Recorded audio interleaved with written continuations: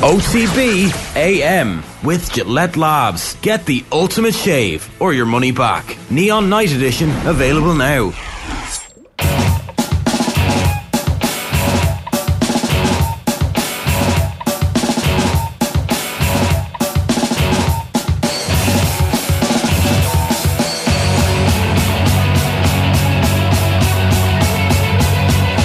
Good morning. It's Thursday morning, it's OTB AM. Welcome to the show. We're here between now and 10 o'clock. As per usual, to my left this morning, I have the one and only Galway's finest, Johnny Ward. Johnny, good morning. Good morning. Haven't been on a while. Good to be back. Too long. And Colm Buhig is here as per usual. Morning, Colm. Shane and Johnny, good morning. Galway, Cork and Monaghan represented this morning, folks. How are you keeping? Very well. What a game of football last weekend. Gaelic football, still amazing to watch when it's good. I didn't even have to ask him to bring it up, and he brings up Monaghan. Folks, if you want to talk... We mightn't have brought up, it could be one of the two games, could be the other game. You were talking Derry about and Fermanagh for a while was good. I was talking about Monaghan. If you want to talk about it for the next 2 hours, we can, but feel people might get angry. The gumption to go for a goal there, you're just like, what are you thinking? Cojones, just... lack of experience. Put the ball over the bar, make it level, whatever. Scenes, hashtag scenes. But then I would never have had that moment of like my soul leaving my body in happiness and hugging random Monaghan people around me that I didn't know. It must be right up there with the annual avoiding relegation on the last day kind of vibe. The usual. This Monaghan team over the last 15 years have given me so much happiness. Yeah, I should be so thankful to face. You know. Yeah. So it's an absolute buzz. So regardless of whether we win in All Ireland ever or not, they've given me some good days. That's lovely. So I'm going to take that, you know. You got to take that to the bank. Straight out of the Mayo kind of copybook there. Well, yeah. Some people say it's a loser's attitude. I don't care. I've had some serious days supporting Monaghan. And that's what sport's all about, isn't it? Well, if League of Ireland teams go into the Champions League or the Europa League or the Conference League, they've literally no chance to win it. That doesn't stop the enjoyment. Oh, yeah. If you no pick up chance. A point against a so-called heavyweight. Absolutely. I mean, you're laughing. OTBAM with Gillette Labs. Get the ultimate shave or your money back. Neon Night Edition available now. We've got loads coming up between now and 10 o'clock, as I said. Shane Curran and Michael Meehan will be with us from 8 o'clock. The big one in the GA this weekend, of course, Roscommon and Galway. Plenty of hurling action as well. We'll get to that a little bit later in the show with Taggy Fogarty, who'll join us around 8:50. Vinny Perth at 8:20, talking League of Ireland. Kind of semi-regular slot he's done with us now. Vinny, and plenty of interesting strands and talking points from the League of Ireland to get into with him.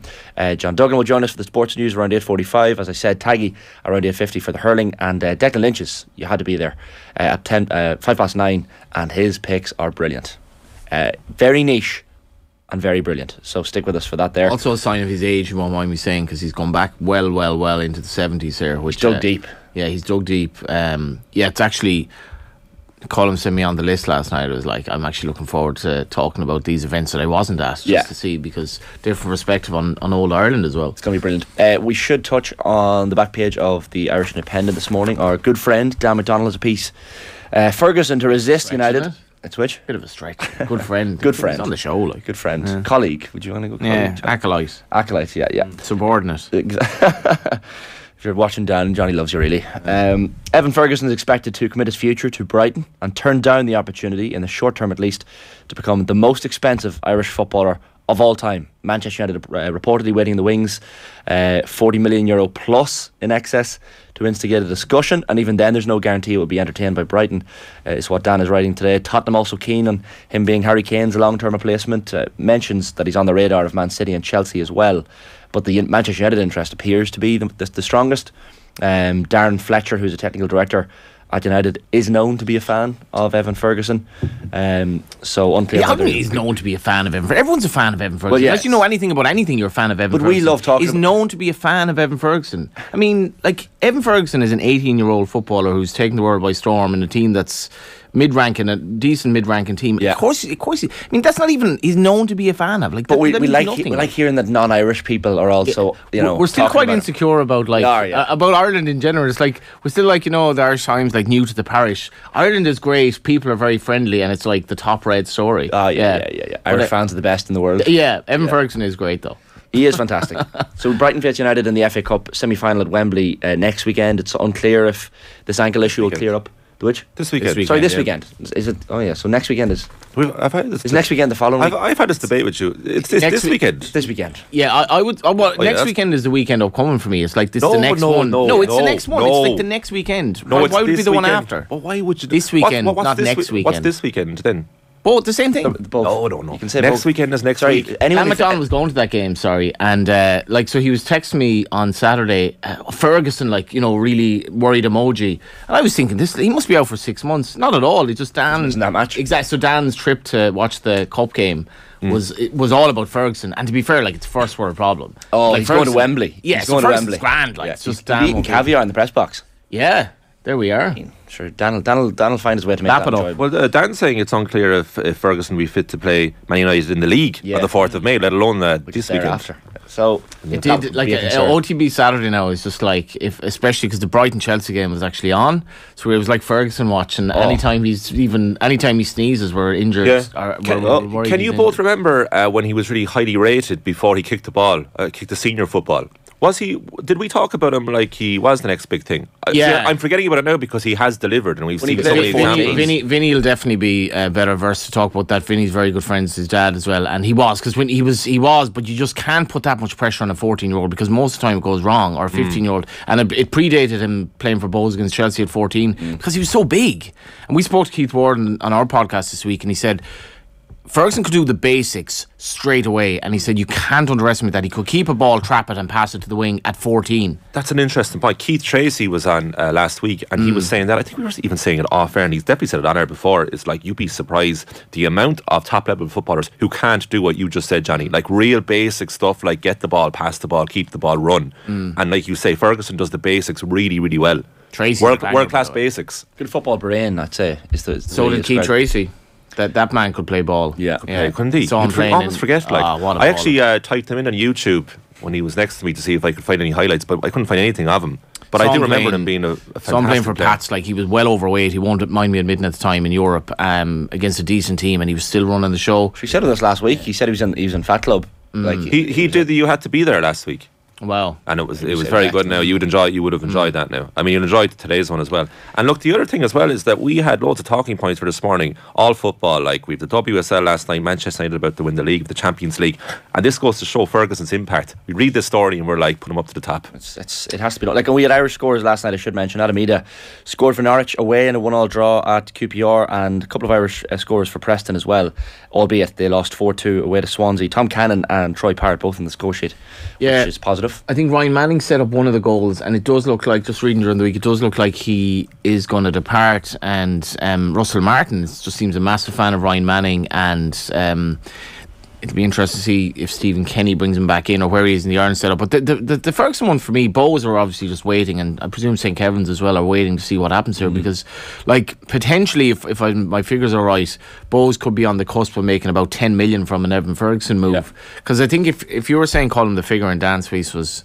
40 million, he's worth far more than that. I mean, let's be honest, he's not even physically there yet. And his performances, considering his inexperience, I'm not sure, is Evan Ferguson, I don't like anyone comparing him to Erling Haaland, because that's ridiculous, but he's worth a lot more than 40 million. Well, Cian Rowe has messaged in on the YouTube, and please keep the comments coming in on the show this morning. He says, resident Dubai listener, lads. Morning, Cian. Or what time is it in Dubai? They're ahead of us, aren't they? Yeah, it'll be about 4 hours. Heading for the early afternoon, I suppose. In today's inflated market, with a lack of old school number 9s, what does Ferguson sell for? 80 million-ish is not tough to imagine. It's funny he says old school. There's a lot of old school in him, but his touches, I actually would... I think from watching both of them this season, whatever I've seen, I think Ferguson's probably a better player outside the box than Haaland. I think his touches are actually better. Yeah.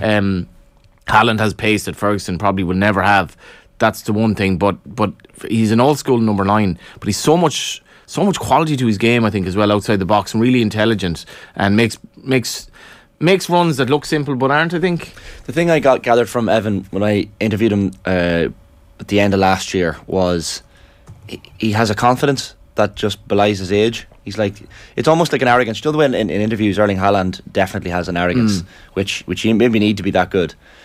Evan is just on the precipice of having that arrogance, and you can sense that the more interviews he does and the more he plays first team football, that arrogance and confidence is going to be on the increase, and that's a good thing. I want to be hearing Evan Ferguson in interviews being aggressive and arrogant and cocky that he should be. He's a number 9 in the Premier League. That's not the Irish thing to do, though. Well, that's the thing. No, it's not. But no one would blame him because he's a top talent. No, I think his dad Barry seems to have, and his mother, whose name I don't know. Apologies, I only know Barry's name because obviously he played in the League of Ireland and that. A good friend of Vinny's, but I think they've obviously done an amazing job.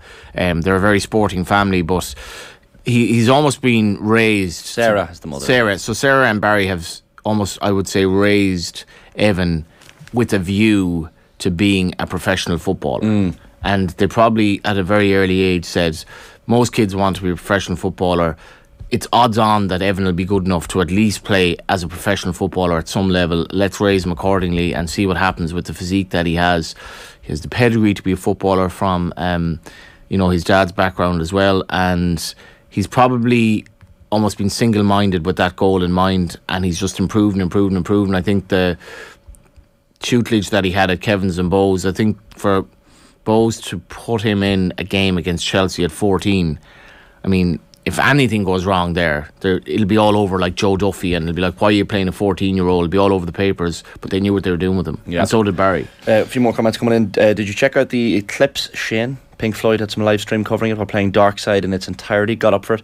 See, the Total Solar Eclipse was the Australian Outback got the best part, so I didn't quite make it. I'm actually going to go over to America. There's a Total Solar Eclipse coming across the United States in 2024.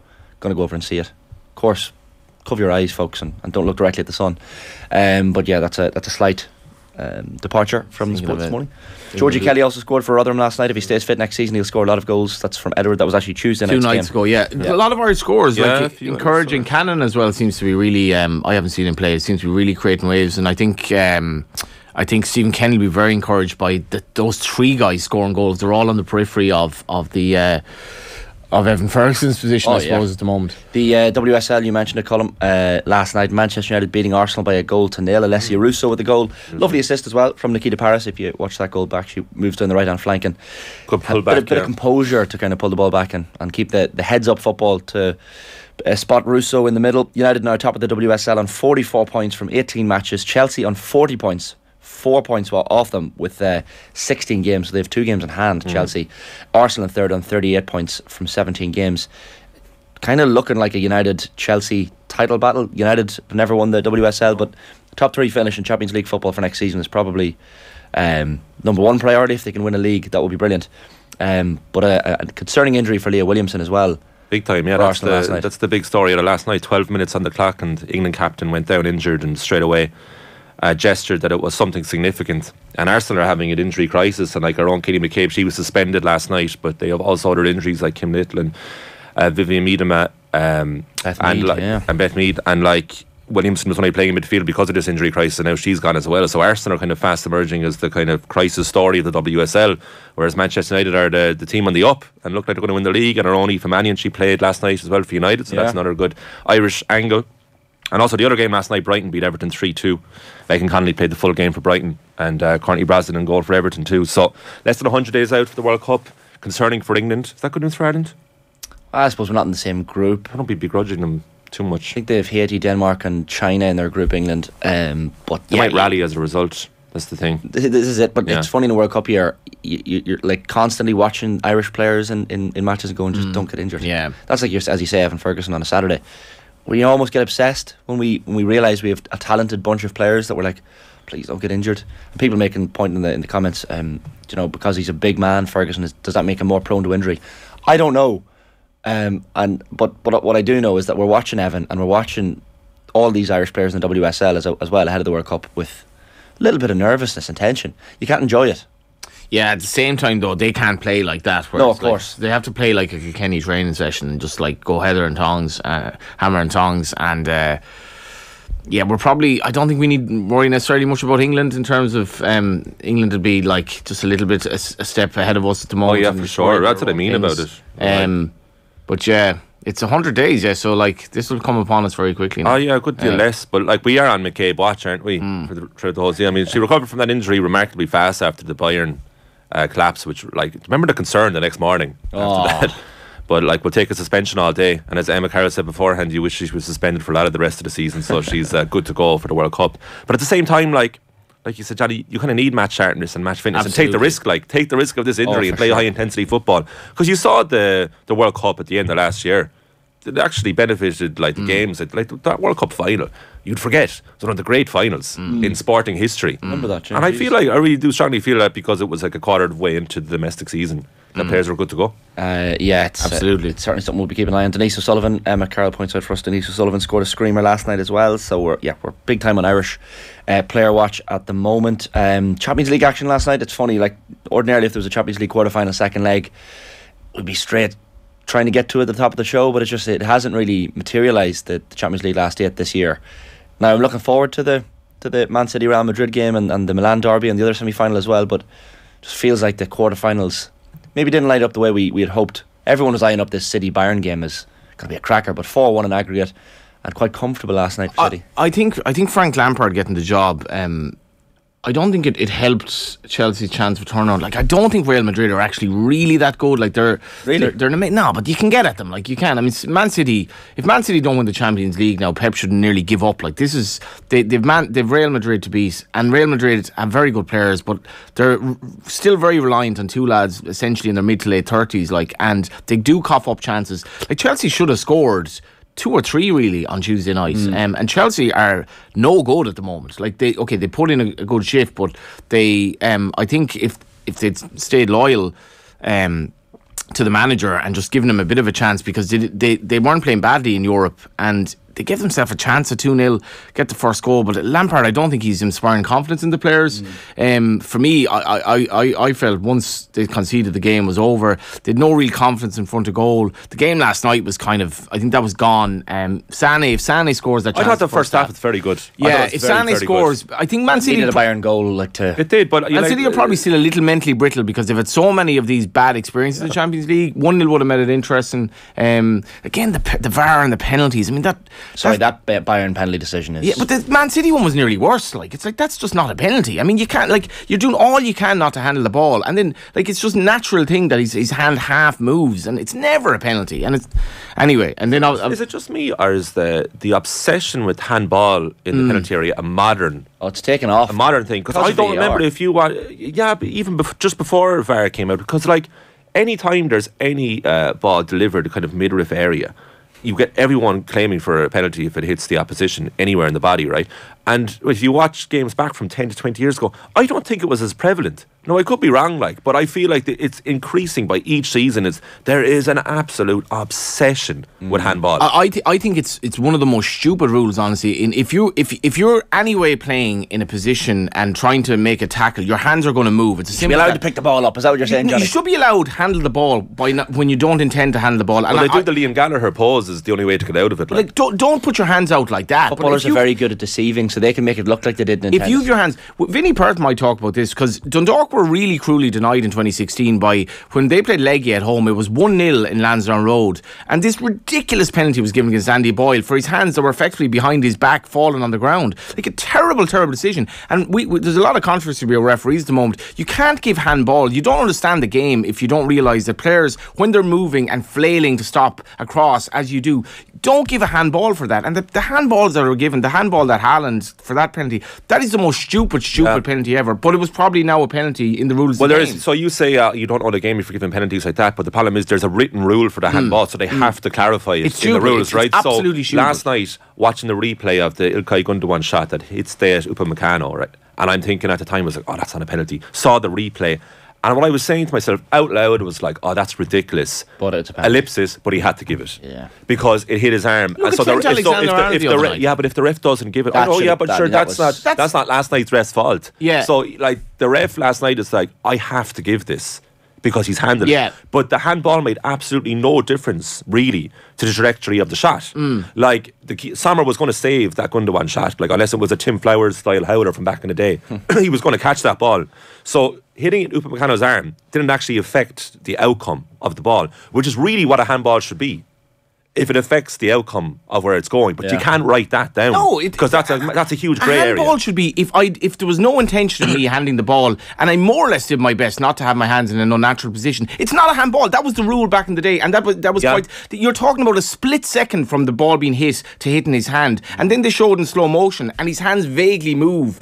purely natural, and he's doing everything he can. He's doing everything he can not to handle the ball, and his hands purely naturally move a little bit. It hits his hand. That's never a penalty if you know anything about football. Yet it is a penalty. It is a penalty. That's ridiculous. How could you write that rule? How could you concisely write the rule that you're the talking old about rule was there? like, if there's no intention, it's not a handball. It's effective. But how do you deem what intention is? That's up to the discretion of the referee. And hey, why don't we let the referees actually call the game? Johnny, get off the fence. Get off the fence. The handball thing is just it's so ridiculous. And Vinny should be able to recall that, because if Dundalk had gone into Warsaw 1-0 down, as they should have, they were 1-0 up with 10 men. That would have been 1-1 with 20 minutes to go. Like, that was one of the most stupid handballs. Remember Lee Carsley was against Turkey back in the day? Another one. It was like like West Ham had an absolutely crucial win there the other week away to Fulham 1-0. Yeah. And the build-up was a handball by Soufal, the right back. So that's like, you arguably saved David Moyes' job, those little things. But for that instance, that for me was a clear handball and a free out to Fulham, because his handball changed the direction of the ball. So it changed the play.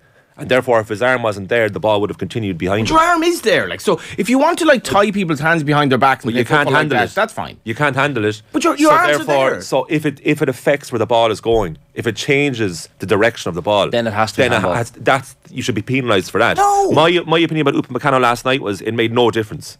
So I was like, but he had to give it because his arm was out. Go back to the old rules, where if you didn't intend to handle the ball, it's not a handball. Simple as that. If the ball hammers me in the head, I didn't intend to be knocked out. Why do you think they changed the rules? I don't know. I mean, they have a lot of stupid rules now. I don't know.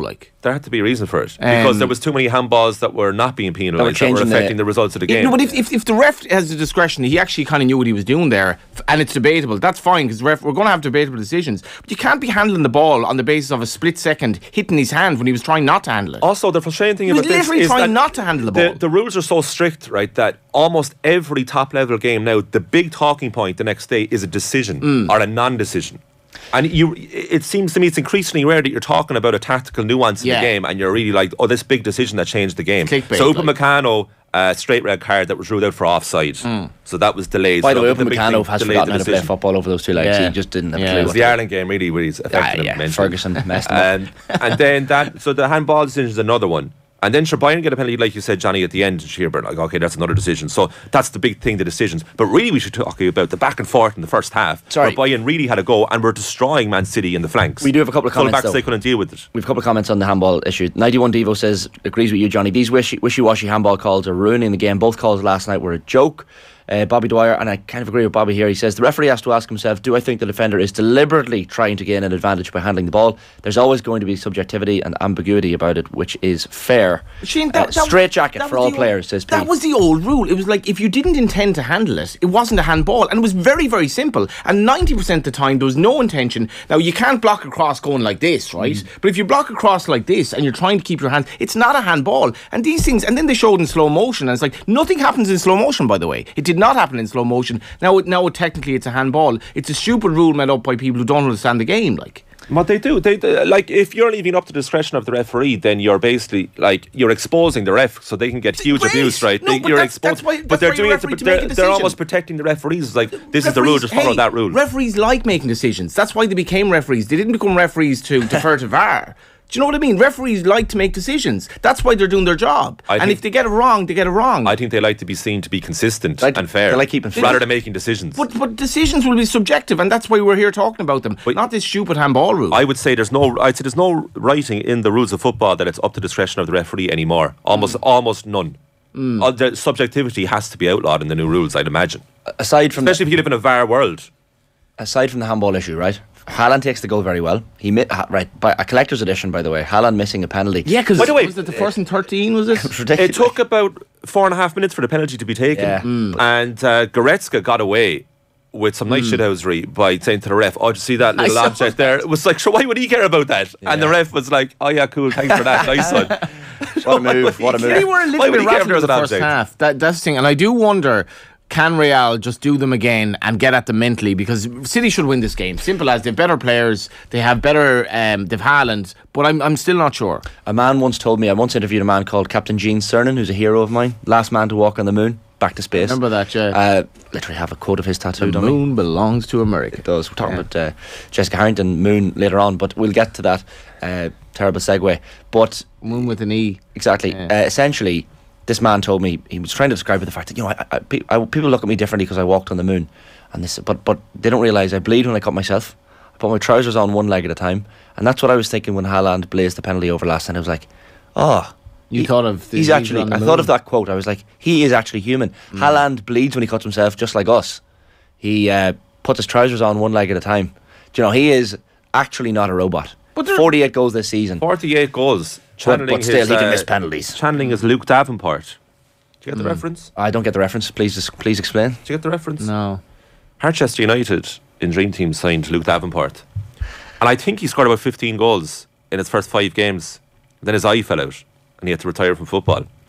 And Haaland's the best thing since Davenport. I think that is a great reference point, Harchester United, for the game that was on in Talca Park. Oh yeah, the same day as Shamrock Rovers were playing Bows in what is the biggest Irish, certainly the biggest derby in the Republic of Ireland, and there were more at the Harchester game in Talca than went to watch Bows and Rovers, which was probably the nadir for the League of Ireland compared to the, if not utopia, the way it is now, which is certainly the best buzz it's been since I started supporting it.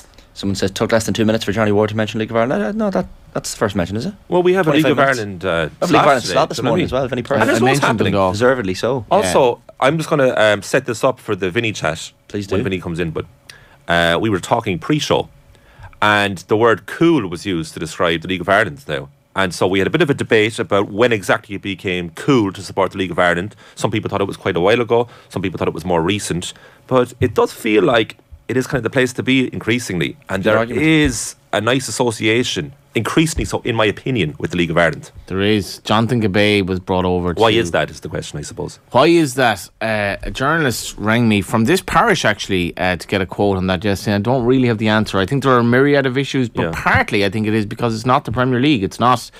we don't have like state-owned teams beating each other. Do you think that's what it is? That people are becoming disillusioned with the we've come out of the pandemic in a great... The 4 things I would say... I don't think that's it. I'd be interested to hear... How can I relate to Newcastle beating Manchester City? Yeah, but if you're an Irish Newcastle fan in the 80s and 90s, you're still a Newcastle fan What today. are your 4 things there, Johnny?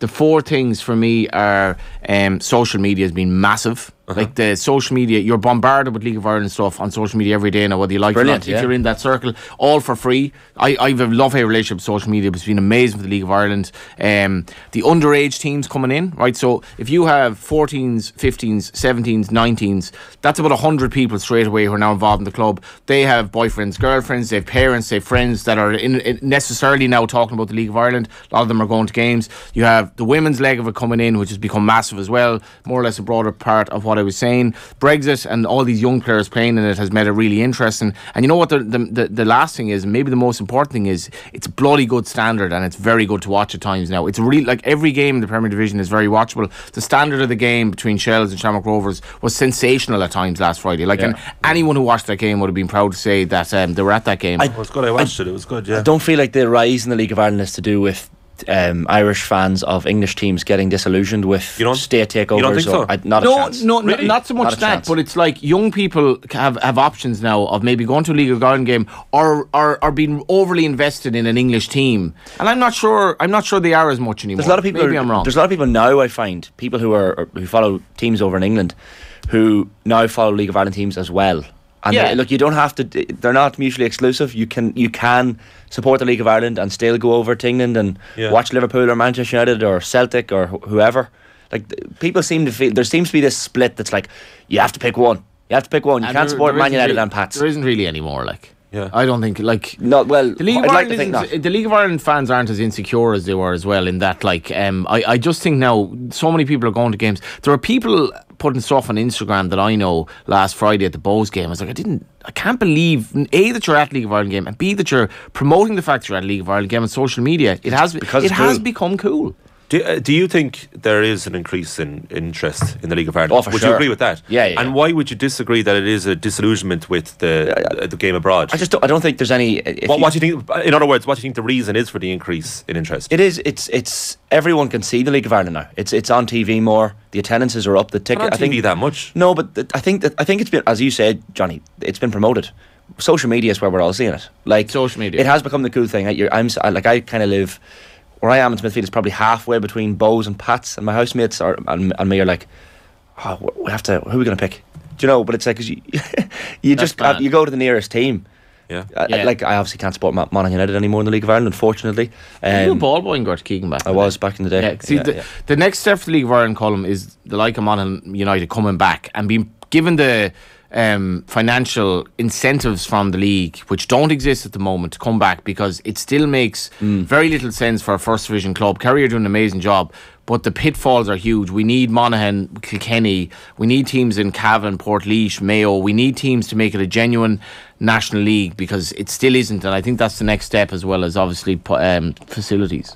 Yeah, we'll 100% get to more of that with Vinny Perth, because it's an interesting conversation. Like the standard is good, Shane. That's the main thing. If you bring somebody, like when I was a League of Ireland fan initially, it was hard to sell it, because if you watch the game on TV, particularly relative to a Premier League game at the time, it was shite. Like, let's be honest, it was poor. It was hard to watch. It just isn't now. But all the teams are playing football. It's also having names like Damien Duff managing teams. 100%. That's another thing. The coaching levels, I think, are outstanding. Like 100%, really good. And the other thing, Colm, these coaches are in Ireland now. They're not in England. The jobs just aren't there in England. They're not even in the. They're not, like, Stephen Bradley could have gotten the Lincoln job, but other than that, they're not even listed as being potential. And now you have Stephen O'Donnell, Stephen Bradley, Damien Duff, Colin Healy, Rory Higgins, Stephen O'Donnell, Tim Clancy, all these young managers in the League of Ireland. And I do agree with your point that you've made before, Johnny, where you're saying, you know, there have to be more teams in Mayo, teams in Monaghan, teams in Tip, counties and areas that don't necessarily are not represented necessarily by League of Ireland teams. And for young kids, Shane, 100%. Say if young Shane Hannon is like,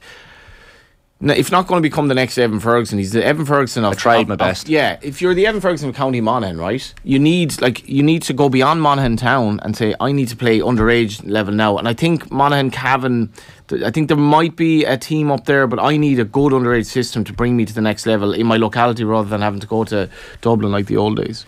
Yeah, it's geography, isn't it? Because people were saying to me, sure, when Monaghan United finished up, sure, go and support Dundalk.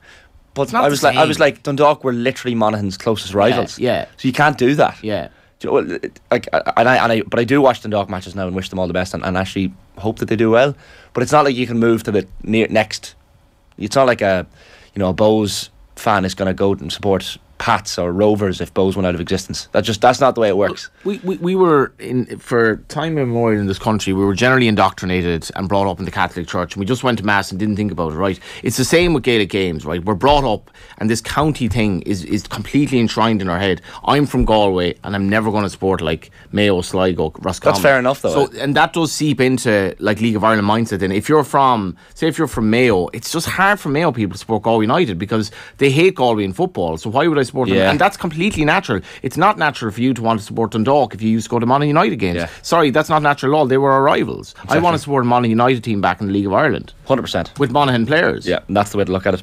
Listen, we'll get back into this with Vinny Perth, as we said. He'll be in with us in around 20 minutes time or so. We're going to get to Gaelic games after the break with Shane Curran and Michael Meehan. Big game in the Connacht Senior Football Championship semi-final to look forward to this weekend. It's at the Hyde, Roscommon versus Galway. During the ads, though, first a clip from the latest episode of the Hurling Pod, where listeners laid down a challenge to All-Ireland winners Paul Murphy and James Skehill to pick the 5 best players in the country. The Hurling Pod with Bord Gáis Energy, proud sponsors of the Senior Hurling Championship and the Legends Tour Series, taking place in Croke Park. Back in a sec.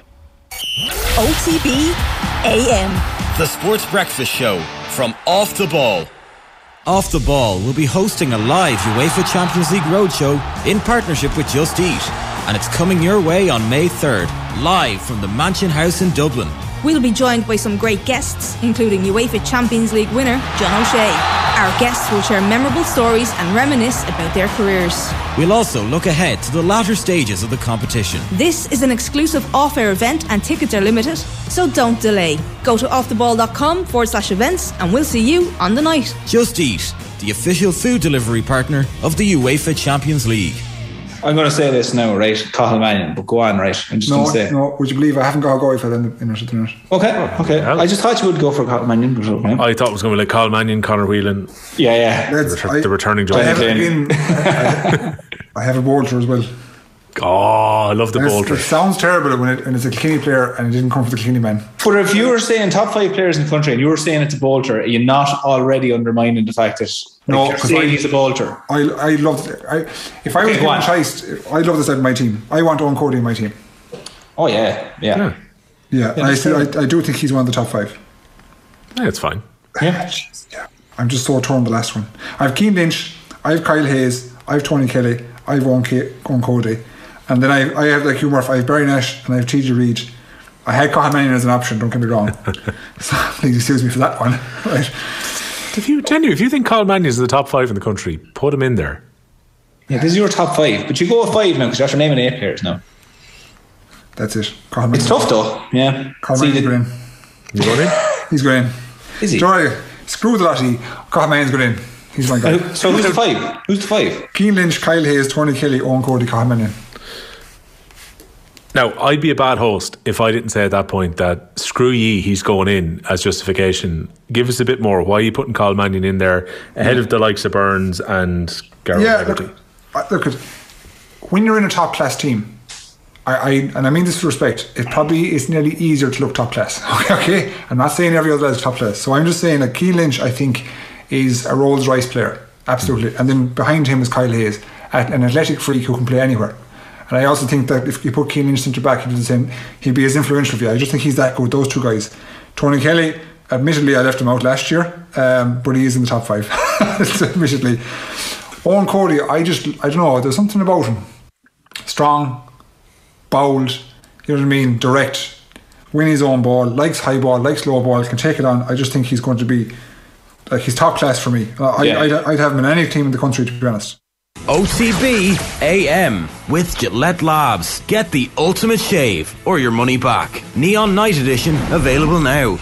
6 minutes past 8 on this Thursday morning's OTBAM with myself and Johnny Ward. It's time to talk Gaelic games because a huge weekend in the Connacht Senior Football Championship. We've got both semi-finals, Sligo in New York, of course, on Saturday, and then we've got Galway against Roscommon in the Hyde on Sunday afternoon. Delighted to be joined by the former Roscommon goalkeeper Shane Curran and the former Galway sharpshooter Michael Meehan on the show this morning. Morning, lads, how are things? Good, Shane. Good morning, fellas. Good morning, Michael. How are you? Hi, Shane. Thanks for joining us, lads. We just wanted to briefly touch on the pleasantries out of the way. It was very, very coerced out of the lads. Exactly. Yeah. We'll get the boxing gloves on now in a second. First up, Sligo winning the Connacht Under 20 Football Championship, defending their title last night in Tuam. Lads scoring the last few points of the match to nick it by a point. 14 points to 13 over Galway. Points scored deep into injury time from Dylan Walsh. Heartbreak for Galway. And Michael, it's changing the shape of Connacht football possibly over the next few years, is it? Yeah, to be fair to Sligo, they've had a lot of success this year already at underage with their schools, Summerhill making the Home Cup final, and again last night. Now I didn't get to see it. I was training underage girls myself at home with my own little one. But I suppose if you think back to their senior success at provincial level over the years, that was just kind of hither and thither. Now they're sort of building something maybe from the bottom up. So yeah, they seem to be going about things the right way. So the rest of us have to kind of keep an eye on things. That said, Galway have been very successful and very competitive at this level for a number of years. And Roscommon in bits as well have been in and out of it there. So it's good to see Connacht teams typically when they get into the All-Ireland series at under 20 level can represent the province very well, so we'll wish them well at this stage. These underage girls, by the way, are you like an absolute icon, or do they even remember you playing? Oh, geez, no. This is my daughter's team here, under 6, 7 and 8 in Caltra, Johnny. You're just some outlet then. Embarrassing dad, yeah. Absolutely, yeah. Embarrassing dad. Hashtag embarrassing dads, yeah. But it's got to be done, I suppose. It's got to be done for sure, and listen, keep her lit with that as well, because the future is bright, no doubt, in Caltra. We should get into the game this weekend, lads, on Sunday, and look, Sligo fans might think of New York fans as well that we're bypassing them, but realistically we do want to focus on the Galway Roscommon match at the Hyde on Sunday afternoon. Shane, Roscommon's last championship win over Galway in the Hyde, 1990, so it's been a while. it's quite a time ago. But then all these hoodoos are there to be broken. I think that's one of the great things about sport. I think we hadn't beaten Galway and Mayo in the championship in the same year up until 2019 in almost 20 years as well, and we've now probably been more successful in Castlebar against Mayo than we have been at home. So all these things change, and that being said, we're up against a Galway team that are huge favourites if you go by the bookies, and they're very seldom wrong, and correctly so. I mean, any team that's coming back off been league finalists, they've also been some All-Ireland finalists last year, and probably should have won the game, and we're very close to winning it. So Roscommon will notwithstanding the fact that we had a great win against Mayo, we'll go into the game as huge underdogs. Galway major favourites, and a couple of question marks over some of our players as well in terms of injury. So those are things that are all going to play out on the day. I suppose, when you look at Galway, the amount of quality they have, like even off the bench, Killian McDade probably won't start.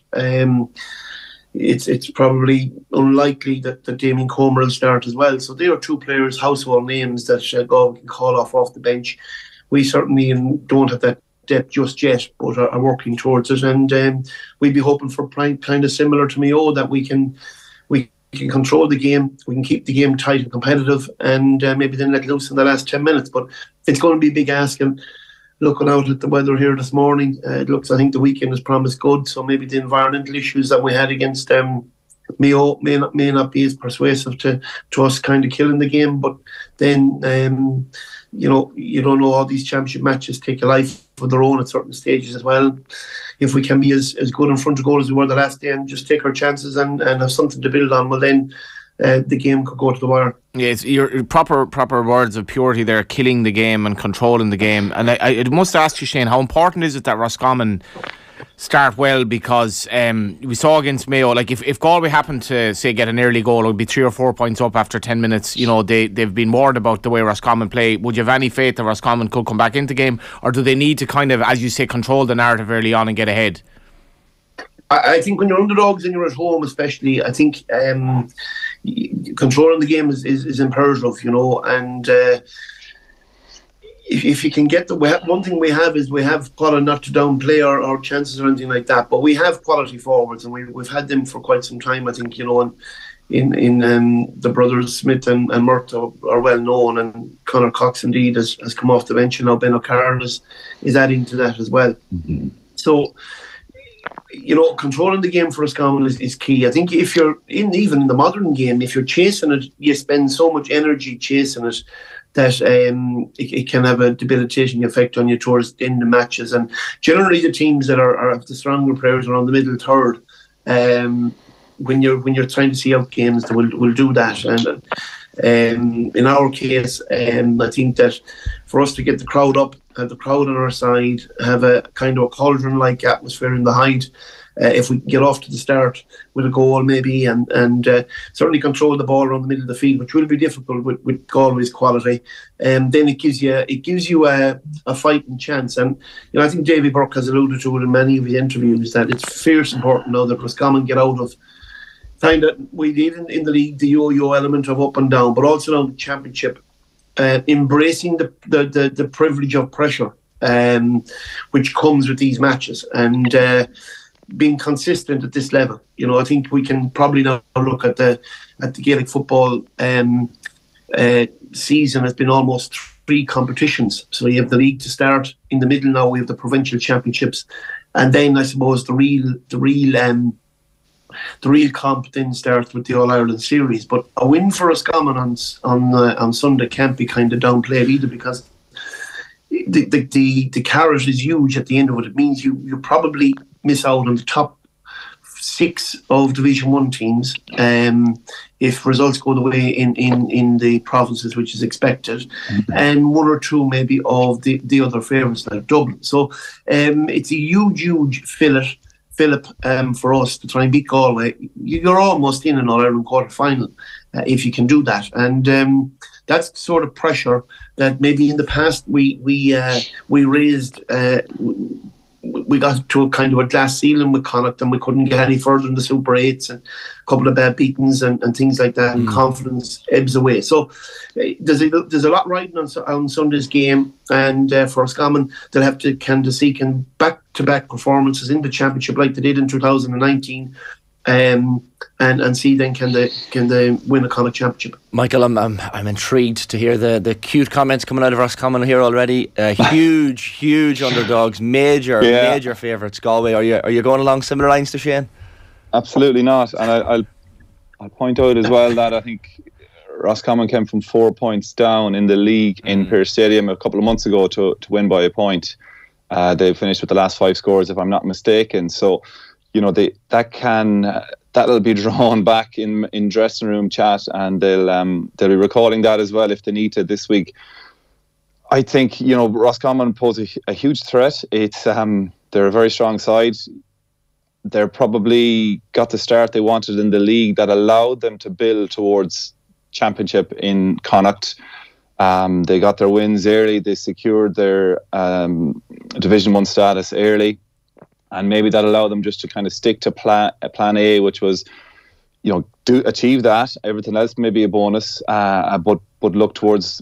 They knew at that stage they were going to be playing Mayo, and if they were to get over that, followed by Galway, and before they could even get to a provincial final. So, I think they are where they want to be. I think they're a very dangerous position from a Galway perspective coming into Sunday. Confidence would be very high. They're at home, and I know there is an issue with their record there, but.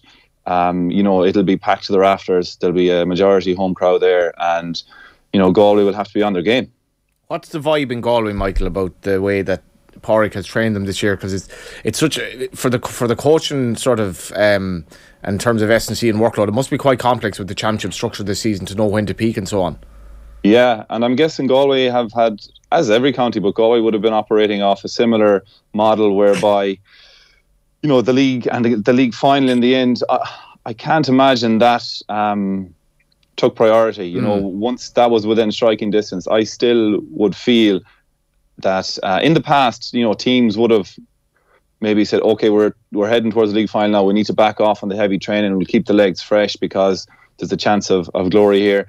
I'd imagine now the planning is very definitively towards whatever the plan was set out in January or December, and to my mind that is kickstarting from now and hopefully rolling through the summer. As Shane said, there's a phenomenal amount of games coming up in Connacht and beyond that, so my guess is that that's where you're looking towards and trying to bring into hitting the ground running around now.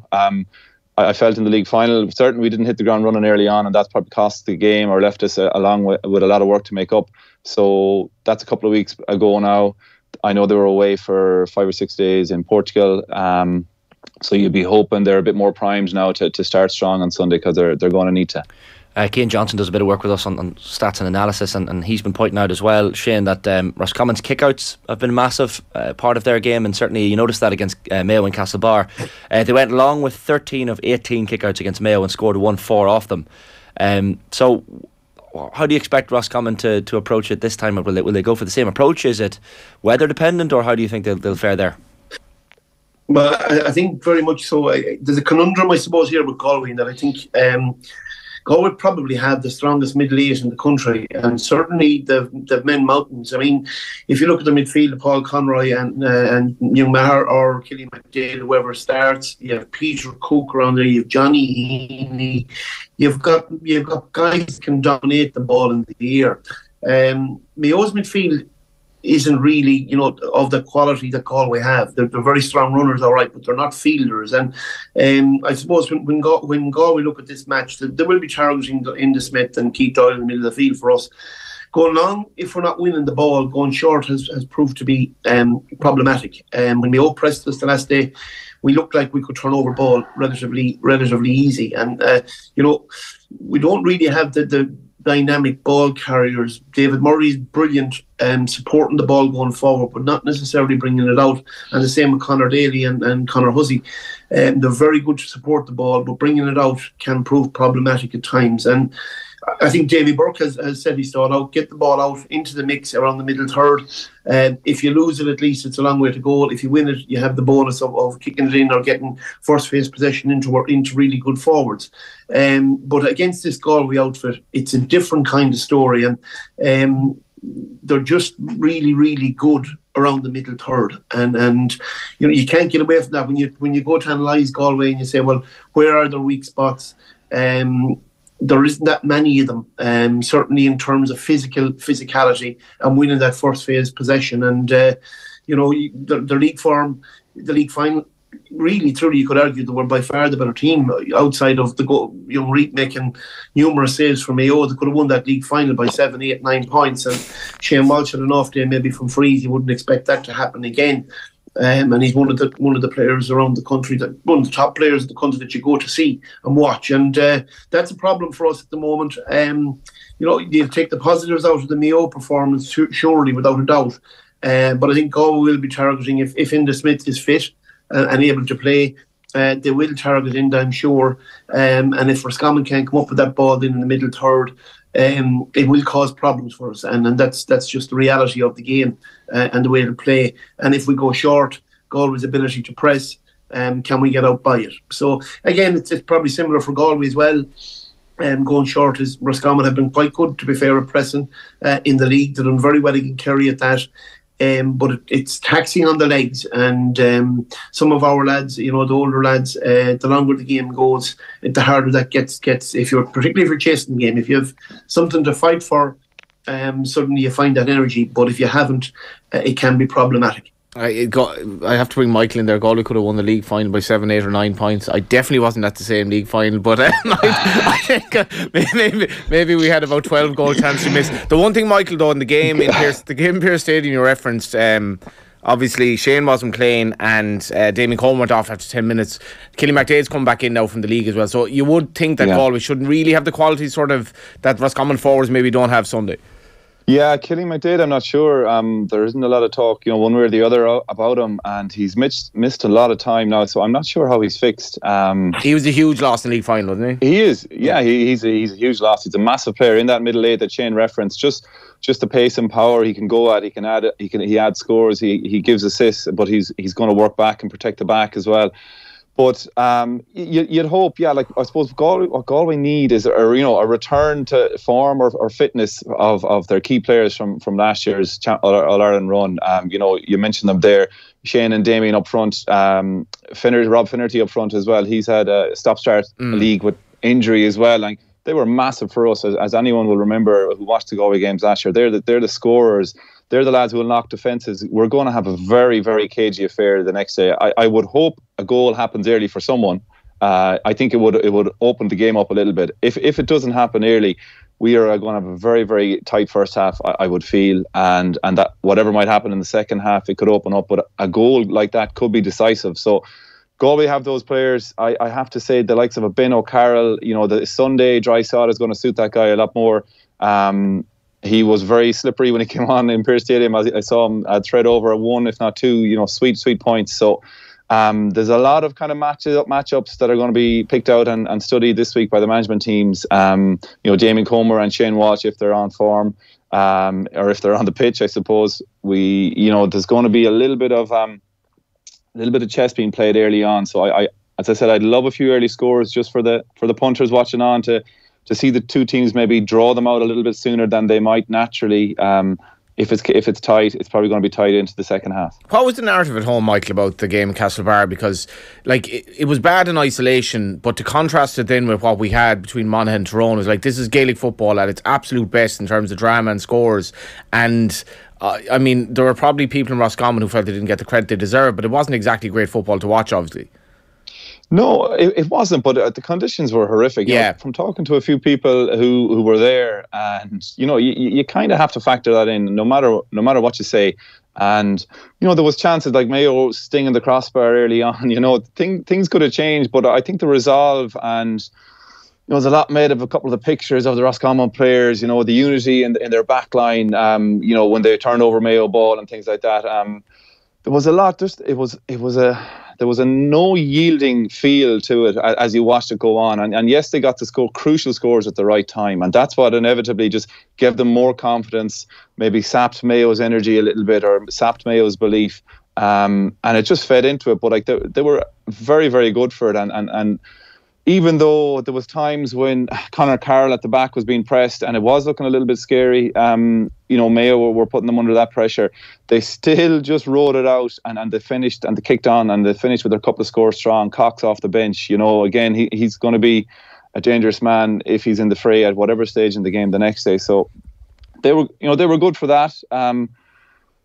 I think they needed it a little bit more than Mayo. I don't know, but I think it sets us up nicely for a big game this weekend. Davy Burke has been very refreshing as well in what he's brought to the league so far, and whether he has a surprise up his sleeve for what Galway want to do, who knows? But we're in for a good game, and I hope with the weather, a couple of early scores, and just see, let's give us something good to watch. Yeah, love the comment in from John here. Shane Curran, well drilled by Davy Burke for this interview. I have to say, I'm going along similar lines to Michael. I hope it's not a 9-8 like the league. I hope it's a good quality game of football. But regardless, lads, very briefly, prediction time. Michael, we'll start with yourself.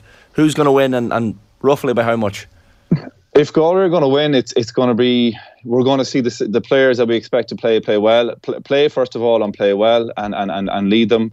I remember Shane scored a spectacular goal here in the same fixture last year, and was solid from play as well. So I think I'm assuming that Galway have their main men on the ground and they're fit and fresh. I think we'll squeeze over the line by a couple of scores, 2 points.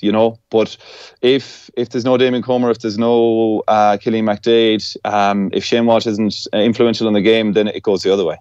Shane, what about yourself? It's hard to argue with Michael's synopsis there, to be fair. I think the two best players we've had, the two best players in the league for either team will fill both pivotal positions on Sunday. Sean Kelly for Galway and Brian Stack for Roscommon at fullback and centre-back respectively. I think if we can get the matchups right, I'm not so sure if Conor Daly will pick up Shane Walsh or Brian Stack will pick him up, and who picks up Donny Smith maybe will have an influence as well for Roscommon.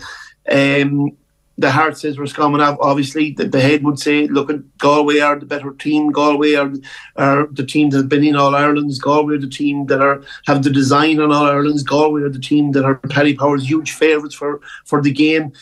But as I said, these games take on a life of their own, and should Roscommon give the supporters the opportunity to get behind the team in the Hyde, well then a narrow victory can ensue for Roscommon. But it will be dependent on all of the players striving for that level of consistency that's required. And I think if we get that, we'll have a great game. And look, I think the conditions and the environment did play a huge part, as Michael alluded to there, and in the Mayo game, and the quality of it. Both teams here have got quality players, and let's just hope that the day is a good day, and we see the best of them. And I think we will. And Roscommon to kind of just get over the line, maybe by a point or two, should all be well. Yeah, you take that. Listen, lads, great stuff. Looking forward to the match. Enjoy it. I'm none the wiser as to who either of them fancies, actually. They went from, I'm saying such and such, but actually, what'll they say in the dressing room if I say this? Yeah. I don't know. Once a player, always a player. Anyway. Great stuff, lads. Thanks a million for that this morning. Okay, boys. Good luck. Brilliant stuff. Michael Meehan there, former Galway. What a great... He did use the word. He said great fillet, and he said fillet by mistake. He was a fillet of a footballer, or fillet, or whatever you want to call it. What a player, And footballer. Now, passing on the knowledge to... the underage girls in Caltra. 100%. That game, 4 o'clock Sunday, and then of course we'll know who they'll face in the Connacht final before that, because Saturday 2:30 Markievicz Park is Sligo against New York in the other semi-final, the first semi-final that is. Now 8:28 AM on this Thursday morning, so OTB AM, we will be hosting a live UEFA Champions League roadshow very soon in partnership with Just Eat. It's coming your way on the 3rd of May in the Mansion House in Dublin. We'll be joined by UEFA Champions League winners John O'Shea and Wes Brown, along with Arsenal legend Paul Merson. It is sure to be a brilliant night's entertainment. This is an exclusive off-air event. Tickets are limited, so don't delay. Go to offtheball.com/events and we will see you on the night. Just Eat, the official food delivery partner of the UEFA Champions League. We'll have Vinny Perth in studio up next to talk League of Ireland, but first, Kenny Cunningham joined Joe Malloy on last night's football show. Take a look. What a good defender Wes Brown was, I've got to say. Probably doesn't get mentioned enough in dispatches. He had a long career there, didn't he? No, he burst on the scene. I was doing Michael Richards thing, but he burst on the scene the treble year. Yeah, in a big way as backup to Gary Neville. Neville. He played a lot of games. Many games did he play, Joe? Would you reckon? I don't know. He had a lot of bad injuries. He had a lot of bad injuries. You're right. But if he hadn't had the injuries, I think we're talking about a very different career. Yeah, he was a great defender though. He's hard. You know what I mean? Fast as well. Yeah. No, he's brilliant. That '99 season when he, gotta stop saying burst on the scene, but the predictions were big, and I think he might have done his cruciate. Yeah, he did have a few bad ones. You're right, set him back. He wasn't that kind of ball playing type, which a number of them have been over the years. Obviously the likes of Ferdinand and he played 232 times for Manchester United. However, he was there from 96 to 2011. He was there, right? He hung around for all the injuries. That's what I'm saying. He's a fine player, fantastic centre. Yeah, Kenny Cunningham there joining Joe Malloy on last night's football show at just approaching 8:30 on this Thursday morning's OTBAM. Delighted to have in studio with us Vinny Perth. How are things, Vinny? Good morning. How are you? Oh, good. Looking up the referee from the Legia to talk. We were talking the Legia Warsaw game. So Johnny was he actually has bemoaning the handball rule earlier. What are your views here? Yeah, it's funny. I'm still not over that decision, and it's little things like that when you come out of the game, because that was, and who knows, but we were 1-0 down I think at the time, and then that decision sort of shifted the whole tide to Legia. Remember, that was a playoff for group stage Champions League football in Aviva Stadium, and then we went over there and we took the lead. Sensational Robbie Benson goal, and then they had a man sent off, but that goal was pivotal in the tie, and Andy Ball's hands were actually I'm on radio here, but ground, it couldn't be any more behind his body, and but again, it's funny when you watch the game back and you listen to people in studio. It was a debatable decision. That's where some of this stuff is so grey area. It wasn't debatable from our perspective, or a lot of people. Andy Boyle. That's not debatable. But there was people in studio that night who said, it was a handball. So if you want to fall backwards on the ground, what are you going to do? Put your hands up in the air? I mean, people, you have to realise that your hands move in a football game. Yeah, and very seldom, as you know, do I agree with you. Where I'll agree with you on this stuff is... We have another 20 minutes here, Any time to disagree. The problem I have with VAR is I think it's been a real help in different situations, but referees should not be allowed to see anything in slow motion. Right? Because I've no problem with the two handballs being given or not given last night if that happens on the pitch. But when you slow stuff, nothing happens in slow motion. What if a player deceives very quickly? Then the slow motion is necessary to determine if that's happened. Yeah, but the whole point of it, the football game doesn't happen in slow motion. So in terms of offsides, it's very clear. Someone's either offside, and we don't like how close it's getting, but it's black and white. If he had an armpit offside and he can score a goal with that armpit, he's offside. So that's black and white, no issue with that. Takes a little bit longer than we would like, but other stuff is just played in real time, and that's it. And you shouldn't be allowed to see stuff in slow motion. I'm just completely against that part of it, because the game's played at speed, and trust the referees a little bit.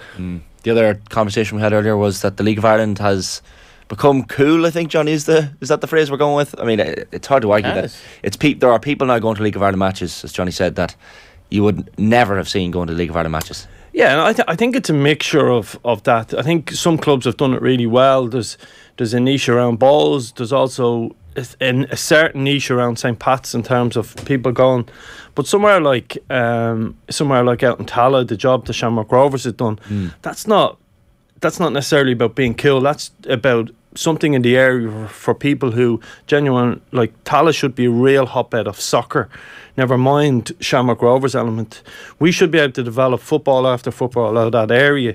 And even if you think about Richard Dunn, Killen Arden, Robbie Keane, Feder Curran, the Irish international manager is, to give you people listening from around the country, was born within a mile of Tallaght Stadium. Stephen Bradley, the league champ, the current league winning manager, was born within a mile of that stadium, and the under-21 manager Jim Crawford was born within a mile of that stadium. You had Richard Dunn. There's so many good players.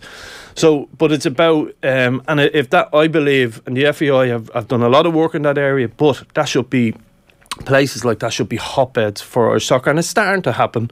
Not there yet, but when you go to what I love about going to a Rovers game is the fact they get lots of stick helps me. I like that. But when you're walking, you see people coming out of, again, you get much stick at the Rovers games. Yeah, still a little bit. It's great though. It's good fun. It was too far the other way, but now it's just good fun. But you see people coming out of, and again, I understand people listening won't know these areas, coming out of Kilnard, Jobstown, Springfield, Tymon North, and you see them walking the game, parents and kids. Like the old days, for me, that's huge. Like, I used to get on a bus down to Harold's Cross to watch Pats, for argument's sake, or get a lift over to Richmond Park. And when I see people walking, and that's real, that's how England is so good at what they do, because the stadiums are in towns a lot of the time. You go to Goodison, you're walking in, particularly if you stand on the Gladys Street, and you could have a cup of tea like within 20 yards of putting your ticket through a turnstile in someone's house. So I think that's hugely important. But it at the same time, they're small enough numbers in terms of, like, Drogheda is selling out now, but it's small enough in terms of capacity. So we have to we can't take these people are turning up for granted. And I go back to a couple of weeks ago, the Heavens opened up in Dublin. People travel from Derry City. That's the best fans in the world. I'm telling you, they're brilliant in terms of how they sing. And if I'm going to a Derry game, I'll sit near them for the bit of crack and listen to them. But they stood out in the rain for, and I mean, after rain, 3.5 hours, stood out in the rain for another 2 hours and then sent back up to Derry. So we've got to look after these people and don't take them for granted. That's the thing, and the stats came out this week. So attendances for Premier Division games up by 27% in the opening 9 games of the season. That will come as no surprise to anyone. More than 55,000 as well have attended First Division games so far this year, with the average attendance going up again. But that's the issue, that this money needs to be invested in the and go back to, say, Leinster Rugby, who are, you know, one of the top rugby teams in Europe. Their attendances weren't always as high as, you know, you can sell out the Aviva in the next couple of weeks, but you could quite easily get a ticket for what's the stadium? RDS. And then all of a sudden it takes off. So momentum will come, and I think the League of Ireland is ready to take off to go to another level. Just make sure we have to have some of the facilities in place. And when you watch Rovers and Shells the other night, for me, I've watched a lot of Shells this year, and when I watched that game, you're looking at, some people were going, Shelbourne are a really good footballing team. Well, of course, they're technically very good, but they're playing on a really good stadium, a really good pitch, and people go on about TV coverage and all that stuff. Just get the basics right. Football pitches first, and this country aren't good enough yet. And then the rest, and the stands and the whole lot, and the whole lot will come together, and we're slowly getting there. That game as well, Vinny, like, and the producer in the studio who's looking after the cameras, he pans to the sideline, and there you have, like, Joey O'Brien and Damien Duff. Yeah, it's brilliant. These are in their infancy in terms of management. On TV. This is a big deal for them. This is everything to them at the moment. These are Premier League players, and they're managing Shells, who are essentially a mid-ranking League of Ireland team. Yeah, and we take that for granted almost. Yeah, we do a little bit, but at the same time, that just adds to the what's the word, the box officeness of a Damien Duff. Like, I mean, Rovers or Shelbourne are the live game again this week. You know, are they following Damien? I don't know. It might be a little bit. But look, there's some big names in the league as well. Outside of that, that's all that just helps to it. It brings, it lets people know, but it shouldn't be any shock to people that someone like Damien and Joey are really invested in their football club, because you don't get to the level they're at by doing football half-arsed. And anyone that knows Damien, and I only know him through doing a course with him over a 2-year period, he is the most touring man in the world. As I said on here before, I think he debates with himself if he's going for a bottle of milk which brand to get, and he'll make sure he gets the right one, because... But you don't get to that from him. But you don't become a Premiership. You don't get to the level he got to without being so invested in what you do. Just a question for you, Vinny. So, like, Stephen Kenny would have spoken about, he was detached from the Jack Charlton kind of Ireland team because of the way we played, and that's kind of controversial in hindsight, because, like, Jack Charlton did a lot of things that were quite revolutionary at the time in terms of pressing and stuff like that. But we didn't play a nice standard of football. And if you look back at, say, I spoke to somebody last weekend who was at Ireland and the USSR in '74, which is Liam Brady's debut, And we passed the ball on a bad Dalymount pitch like a really good team that day. Johnny Giles and Liam Brady. And I was watching that game during lockdown, and it was one of these games that they played back. And I was like, how are we then pigeonholed as this country that couldn't play football, right? But if you go to the League of Ireland, where is this kind of hegemony come now where everyone is trying to pass the ball, give or take? It's a real on-the-ground league. And if you go, I think, Vinny, to underage as well, they're all coaching to pass the ball from the goalkeeper out at under 14 level, at like Longford Town all the way up to Shamrock Rovers. Yeah, where does that come from? I think two things. I think the game has changed in terms of how it's played and how people watch the game, and people understand the game a little bit different in terms of, it used to be 4-4-2. I debated this many times with someone like Stephen. I don't subscribe to that argument that someone like Jack Charlton, I think Jack Charlton pretended he forgot people's names and stuff like that. I think that suits the after dinner speaking as well a little bit. But go back to, I'll just bring up one goal real quickly. Go back to Ireland against Italy in, I think it was in the Giant Stadium. John Sheridan came and got the ball off Dennis Irwin. Short. Jack changed John Sheridan's position a little bit, and he became a little bit deeper. Okay, he went long to an Andy Townsend or to a Tommy Coyne. Yeah, but remember where Ray Houghton was playing? He was playing on the right wing. He was playing narrow. That's something a lot of players, and Pep is doing now with, say, Grealish playing narrow or Foden. And Houghton is in that sort of number 10 position to pick up seconds. That didn't just happen by accident. That didn't just like, Ray Houghton ended up in that position. So remember John Sheridan hitting the bar in the second half? Yeah. Lovely move. And the way we played there, Andy Townsend actually switched position and sort of, because he went into he gave us real running power from 10. Just to make the point that football is changing and it has different cycles, and I think to go on about, say, someone like Jack Charlton, I think is completely disrespectful, because he got to major tournaments and he did. But we were pigeonholed as a country that couldn't really play football. It was like this British style of football. No. Like when Dundalk went into Europe, there was genuine surprise when you played Maccabi Haifa that day. And I think you were quoted after the game where you may have spoken to Benny Yoon or whatever. He's like, I love the way you play. Like, you played the game the right way. But this was an outlier. It was like, oh my God, you're an Irish team. Not only that, you're a League of Ireland team and you're passing the ball here. And it took us a long time to prove we could actually do this. Like. No, but British football was played a certain way, and continental football was played another way. I think they've all merged into being very similar now, and there's different variants of it, of all different shapes. But I just think I think that was overplayed from both sides a little bit. I think they were closer than what they should be.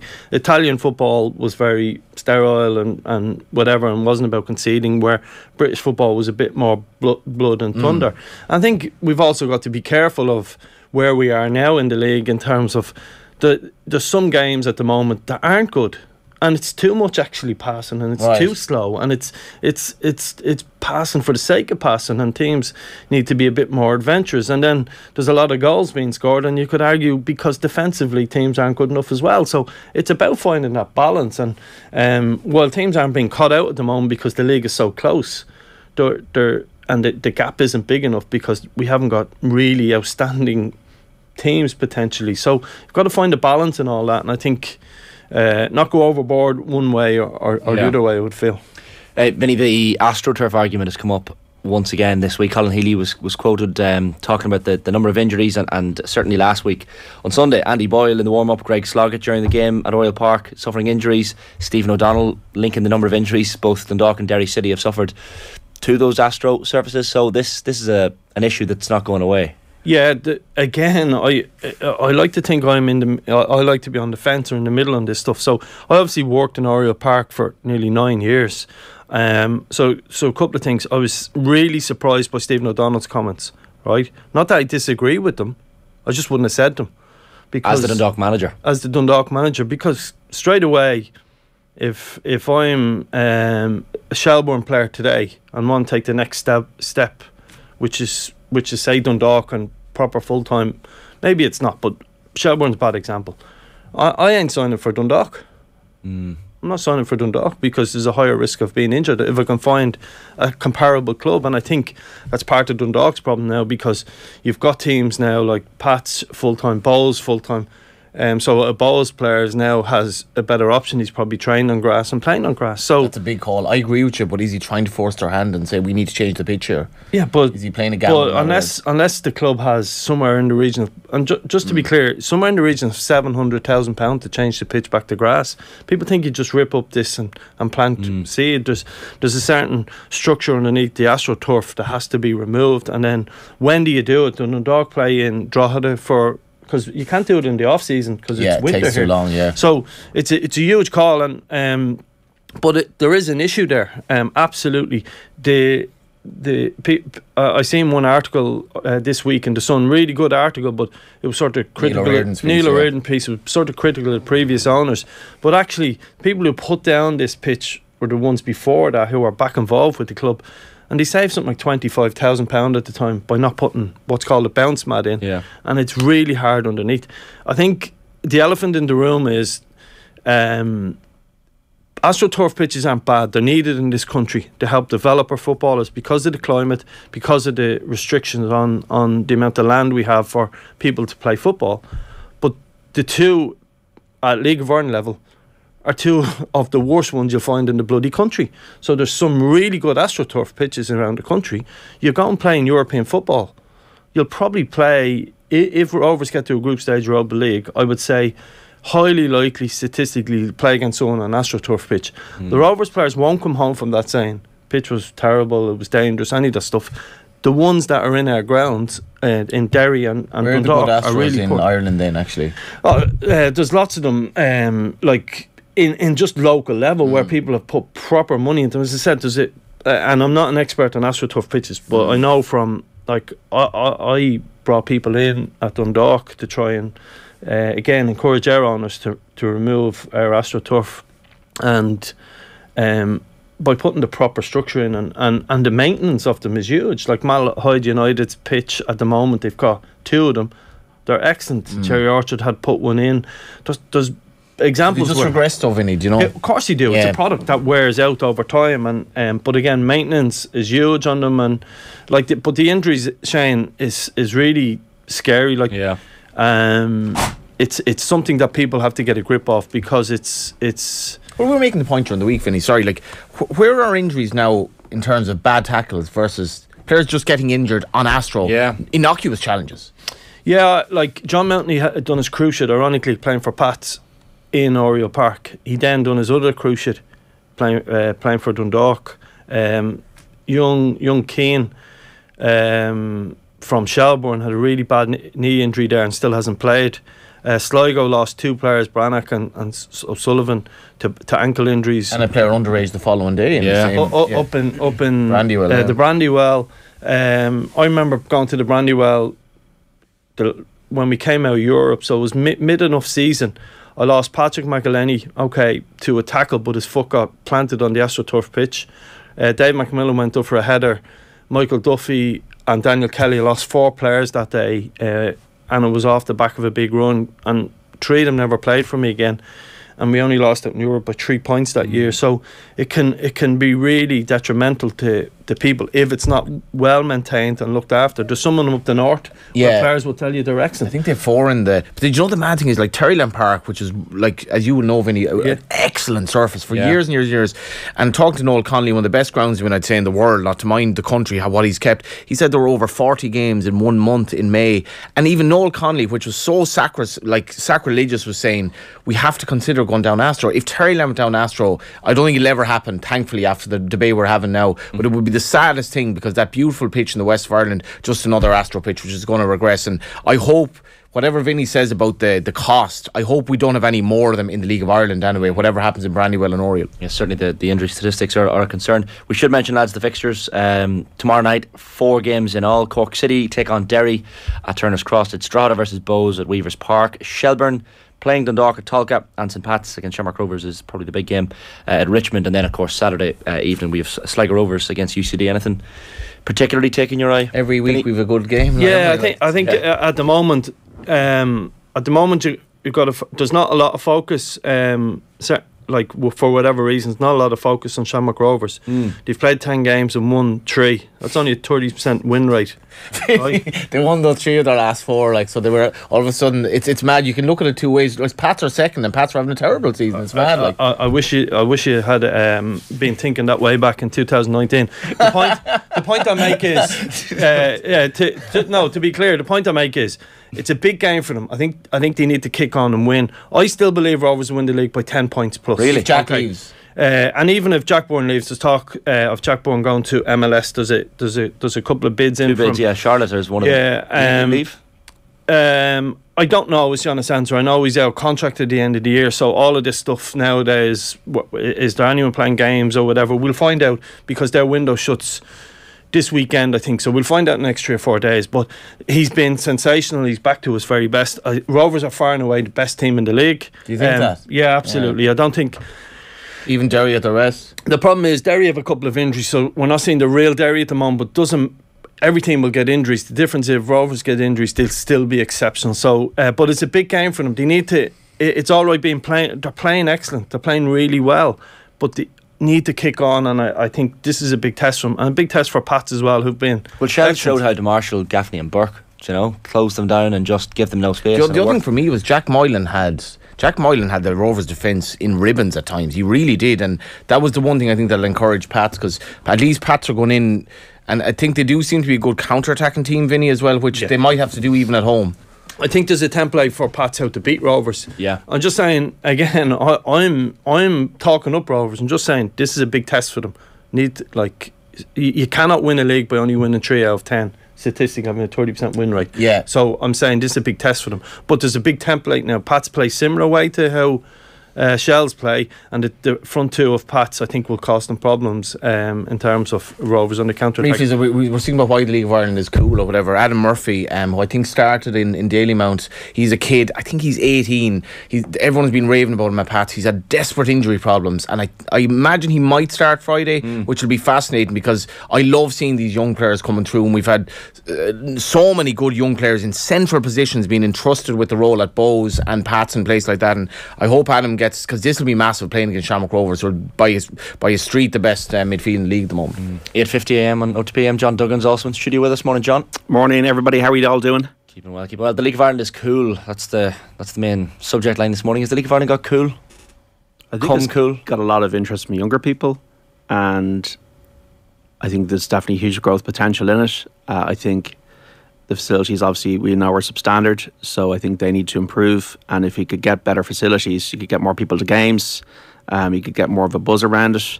I do think another thing that's important for the league is to know who the players are, because for many years, I don't think people, the general public, have had a connection with certain players or know who they are.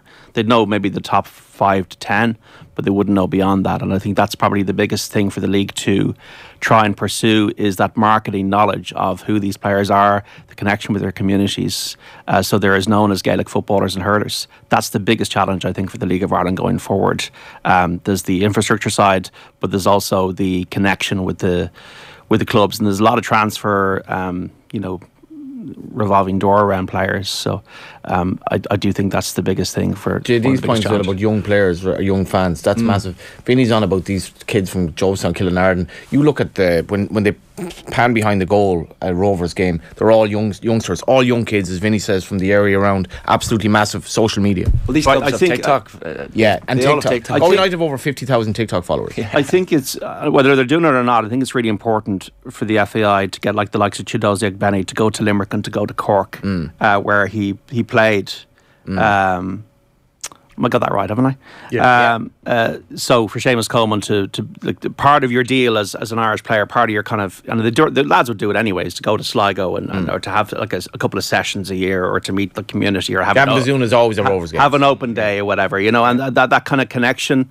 I think is really important for anybody who came from the league who's now playing across the water. Whereas Georgie Kelly scored this week for Rotherham, so Georgie Kelly was back to Bows, and that is, I think, is really important. I think the identification, you got to identify with like we all talk in our sleep about it, like all the golfers, all the Premier League players, all the Gaelic footballers.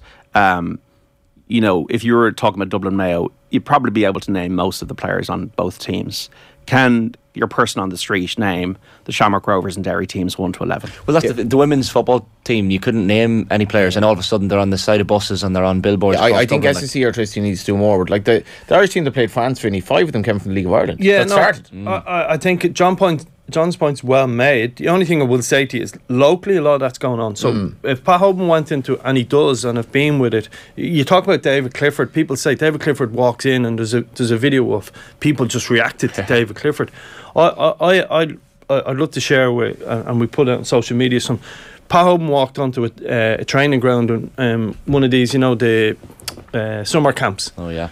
And every player, I brought the player down, he was mauled, and he was late coming into it, as in he was 5 minutes behind everyone else, and kids come from everywhere. So I think that's happening locally. I think it needs to happen nationally to then take it to the next level. Like Dundalk or Bowes are going to the local schools, and the kids are getting connection.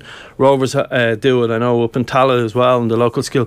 They even brought the league trophy to the school, and my son was disgusted, like sitting there going, this is, what's he bringing the trophy for? He stole it on me dad, but it is happening. But nationally is the next step, and I think the FAI have certainly got League of Ireland on their mindset, to be fair to them. A big sea change there. But it needs to go to another level, and absolutely.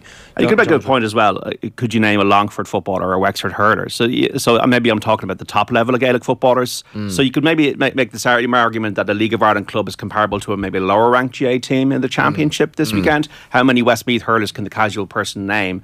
But most casual people could be able to name the top 20 hurlers, the top 20 footballers. And that's where the League of Ireland, okay, Jack Byrne aside, or the success stories, like would we have known Chido Zigbenny before he went to the UK? Yeah. So that would be my observation on it. It's so multicultural as well, different colours of skin at every club at all levels. I love that. I love the fact that the League of Ireland is a mirror to society now, and football is still the working class game for me, and I love that, going to games where I can relate to the people. It's 15 quid in, whatever it is, it hasn't gone up in years, and you go to a game, and I will say this time and time again, per head of population, some of our crowds, the likes of Dundalk and Sligo, for these small regional towns, are up there with anywhere in the world. Really, really good, and we shouldn't be down ourselves as much as we are. Yeah, 100%. All heading in the right direction, for sure. John, this morning, any other news? What else would you like to talk about? What's happening? What are the main things this morning? I guess the Champions League has kind of been hidden. The Champions League, I think the thing with City is, would they do anything silly last night? They didn't. That's the thing. So once Hannon scored, it was all over. As intense as it was for maybe about an hour against Bayern Munich, I think the issue with City in the last few years of the Champions League has been doing stupid things and conceding goals in quick succession. That didn't happen last night. Real Madrid, the interesting thing about it is their second leg is at home on Wednesday the 16th of May, the first leg in the Bernabeu on the 9th of May against Real Madrid. Inter AC will be a fascinating semi-final, obviously. Milan derby. Ash on City, John, is this the best City squad they've ever had? I think it's comparable to the last few years, Vinny, but what all these things is, do they have any injuries at the moment? They don't, but I think the key thing is Hannon. And maybe Shane Keegan was in here the other day, talking about, they haven't scored more goals, they haven't done this. But if you look at Haaland, is scored 48 goals this season, and I just think that he's a special sauce. And also, so the reason I ask you is, on Haaland's a good point. Just you take all the centre halves they have at the moment, and he's managed them brilliantly. I don't think he had that strength before, but Haaland is the best example of it. He only has one way of playing now, because he has to play Haaland, so he has to play a 9. So you think now he's not going to mess around with this. We know he has messed around and done different things.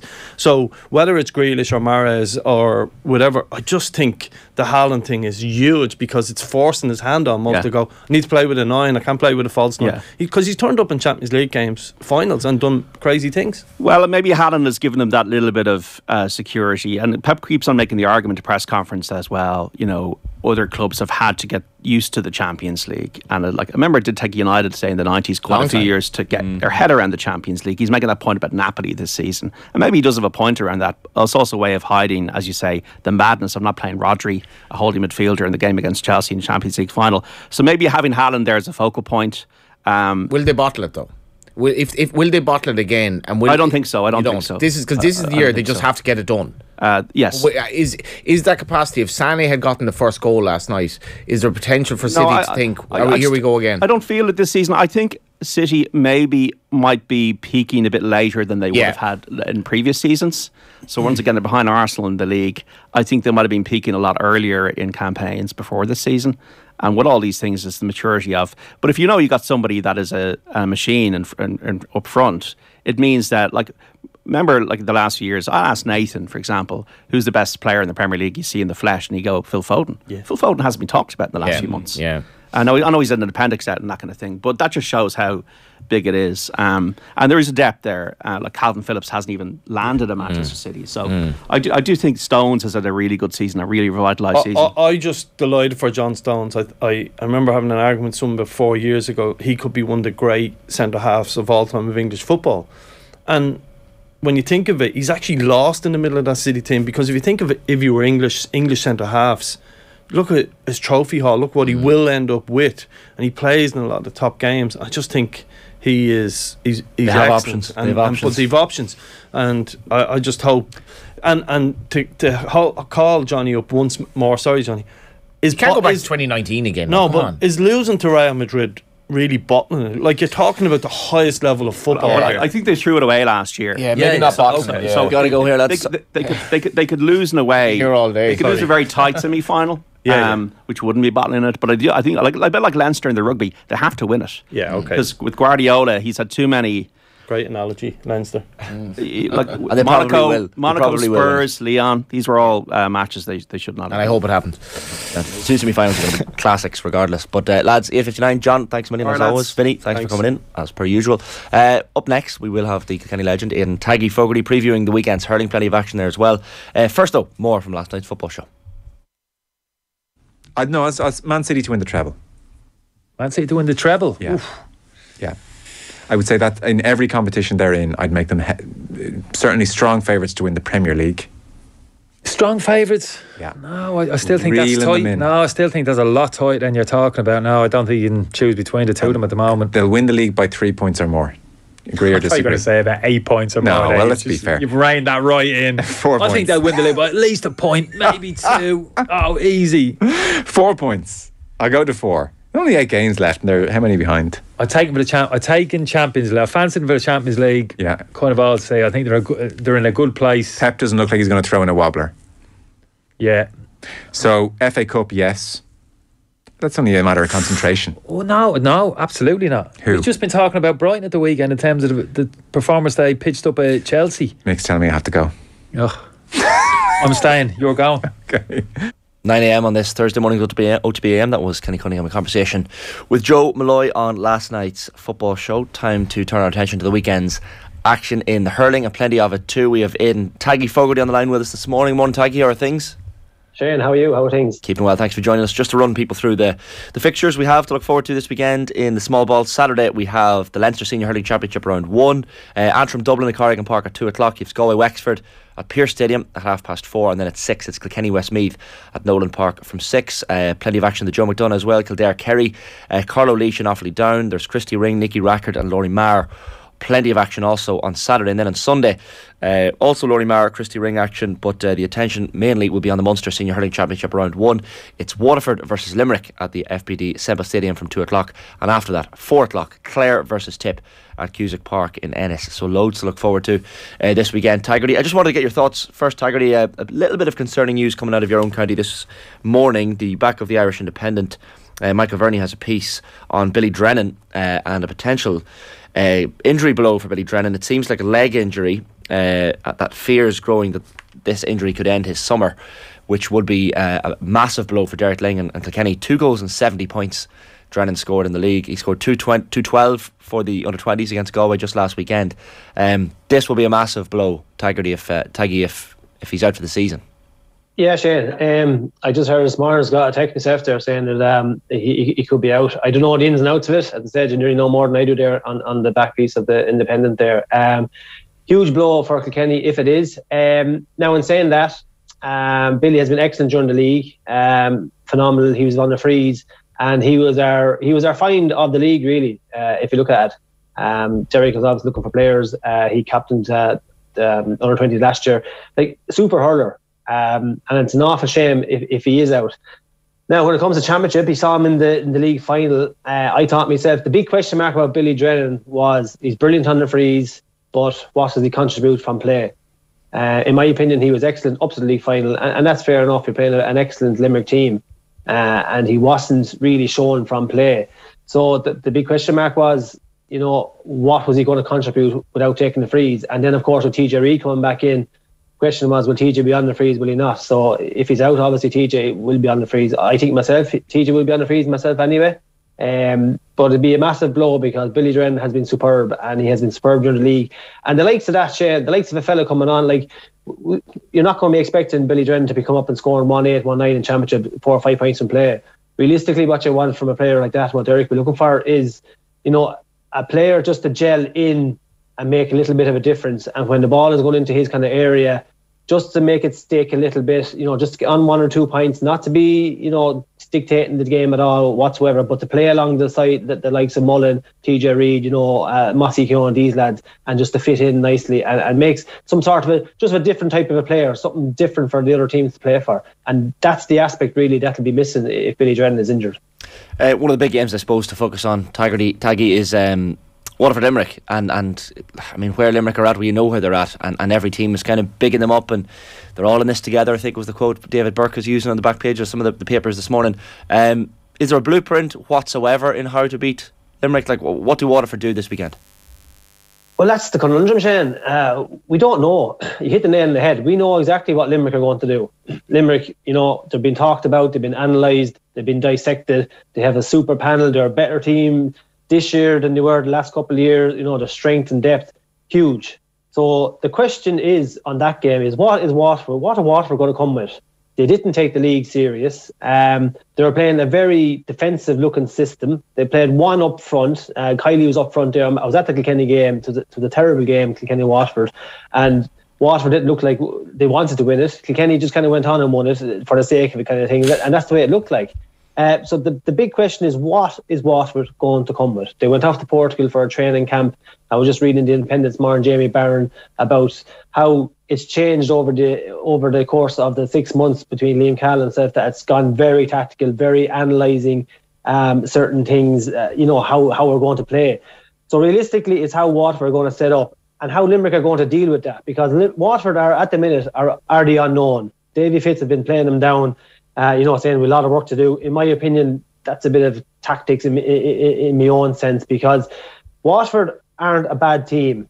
They're not like this time last year. We were saying Waterford were the ones to put it up to Limerick. They have phenomenal players. They went 221, I think, to 30 points in the first round of the championship last year to Limerick. They were 3 points off them, so they're not too far off the mark.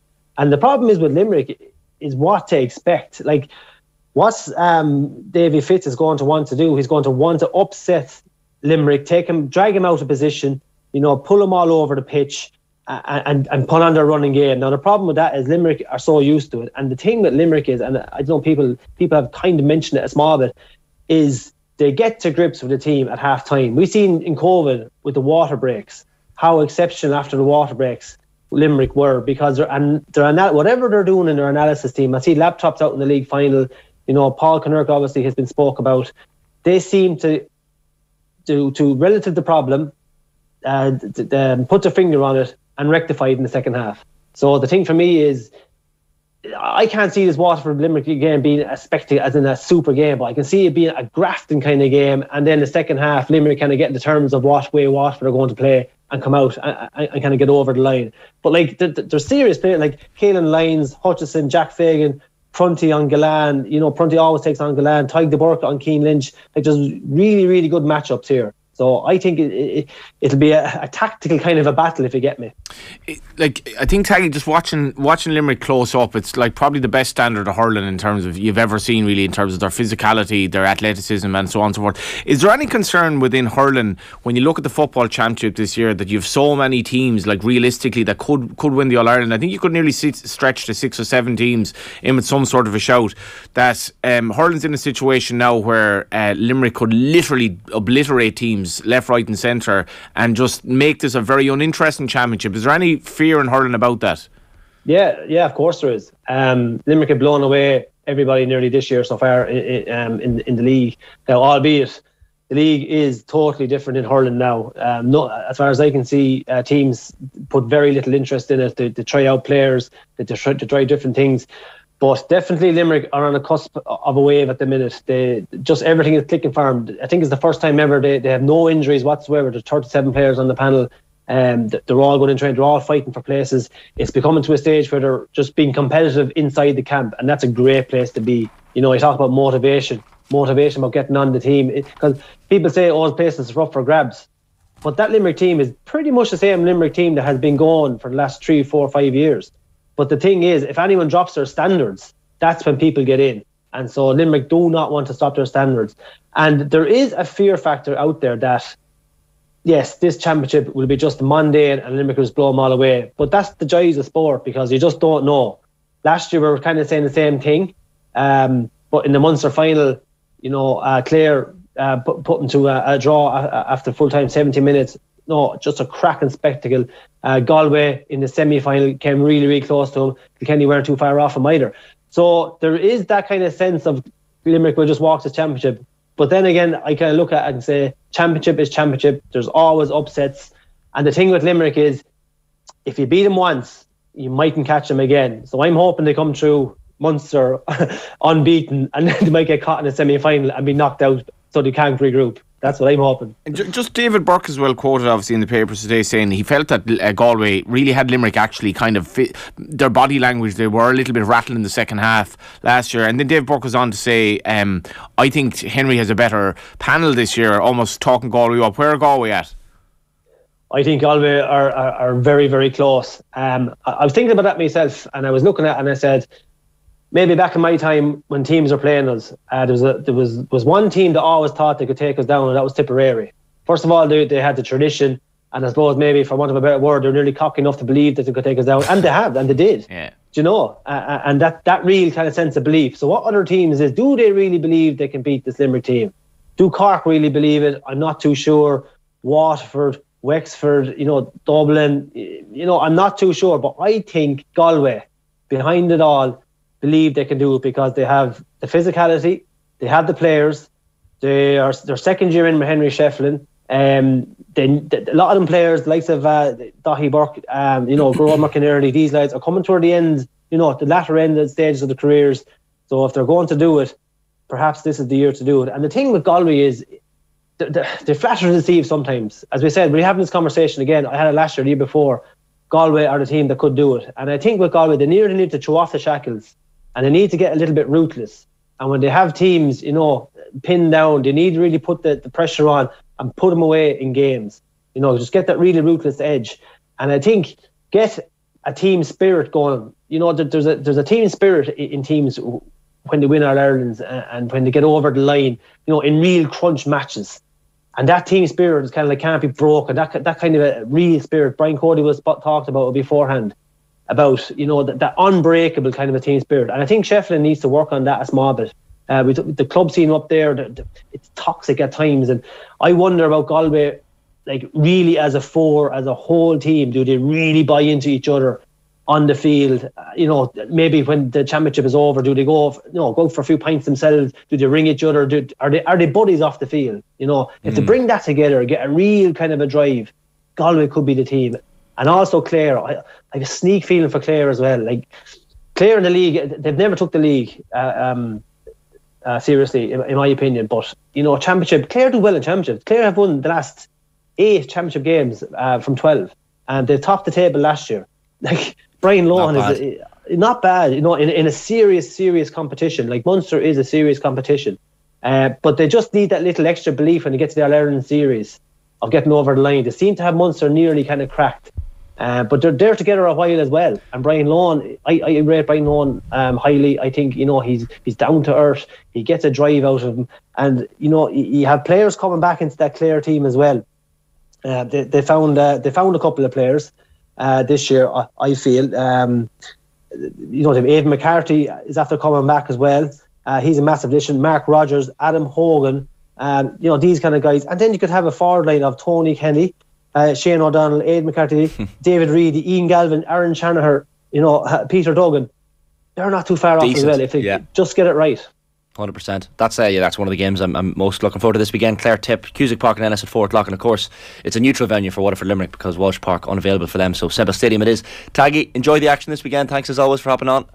Thanks guys, thanks for having me. Great stuff. Taggy Fogarty there, Kilkenny legend. Henry Shefflin will play that clip back to Taggy if Galway happen to win the All-Ireland. Now we'll have a few points, Tell me about team spirit. Yeah, I think he's alluding to something that definitely was the case. I'm not sure it's the case anymore.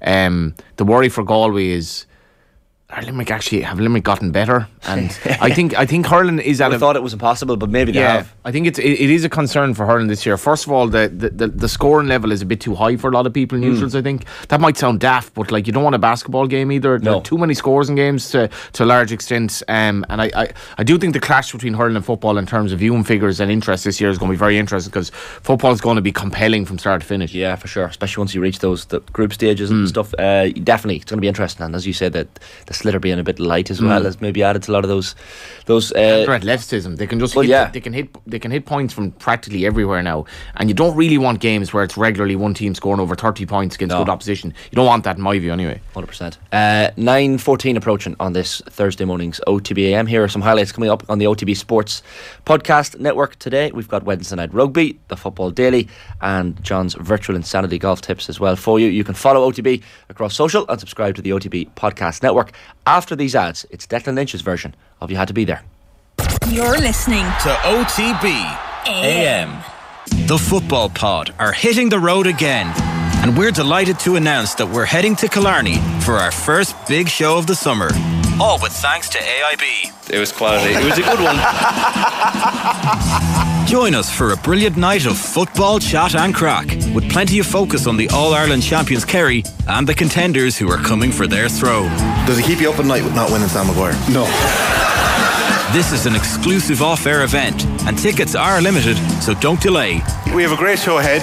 We are going to get our special guests out tonight. Tickets are €20, including booking fee. Go to offtheball.com/event now. The Football Pod, in partnership with AIB. Check out #TheToughest for more. Fighting Words, Ukrainian Action in Ireland and the Irish Red Cross have come together to host an exciting concert by some of the best loved artists from both Ireland and Ukraine at Vicar Street on Monday 24th of April. Come show your support with more than 20 great Irish and Ukrainian artists including Glenn Hansard and Colm McInumrah, Kathy Davey, Roddy Doyle and Paul Muldoon, all taking part in support of the millions who have been forced to flee Ukraine. A concert for Ukraine at Vicar Street Monday 24th of April. Tickets on sale from Ticketmaster at just €25 or go to vicarstreet.com. OTB AM with Gillette Labs. Get the ultimate shave or your money back. Neon Night Edition available now. It's so unexpected. It's one of those you had to be there moments. You had to be there. It subsequently genuinely did change everything about my life. You had to be there. Yeah, latest version and latest episode of You Had to Be There on this morning's OTB AM. Delighted to welcome to the show this morning the Sunday Independent sports writer Declan Lynch. Declan, how are things? Good. Thanks for hopping on. I know this is a stressful slot for a lot of people because narrowing it down to 5 is not an easy thing to do. Your list, I have to say, is eclectic and different and varied, and it's a throwback as well. Some of them we'll get straight into them because at number 1 we're going all the way back to 1974. It's an FAI Cup semi-final, Athlone Town, your own beloved Athlone Town, in a 5-0 defeat, I think it is, to Finn Harps at Oriel Park. Memorable for a number of reasons, this one, Declan. Yeah, this was such a big event at the time for me and for any Athlone Town fan. We were in the Cup semi-final for the first time. We'd gone up with Finn Harps a few years before into the League of Ireland. So there was kind of the two clubs were kind of on a similar sort of footing, except Harps were really good now. They were very good. Brendan Bradley and Charlie Ferry and players like that. Athlone were also very good.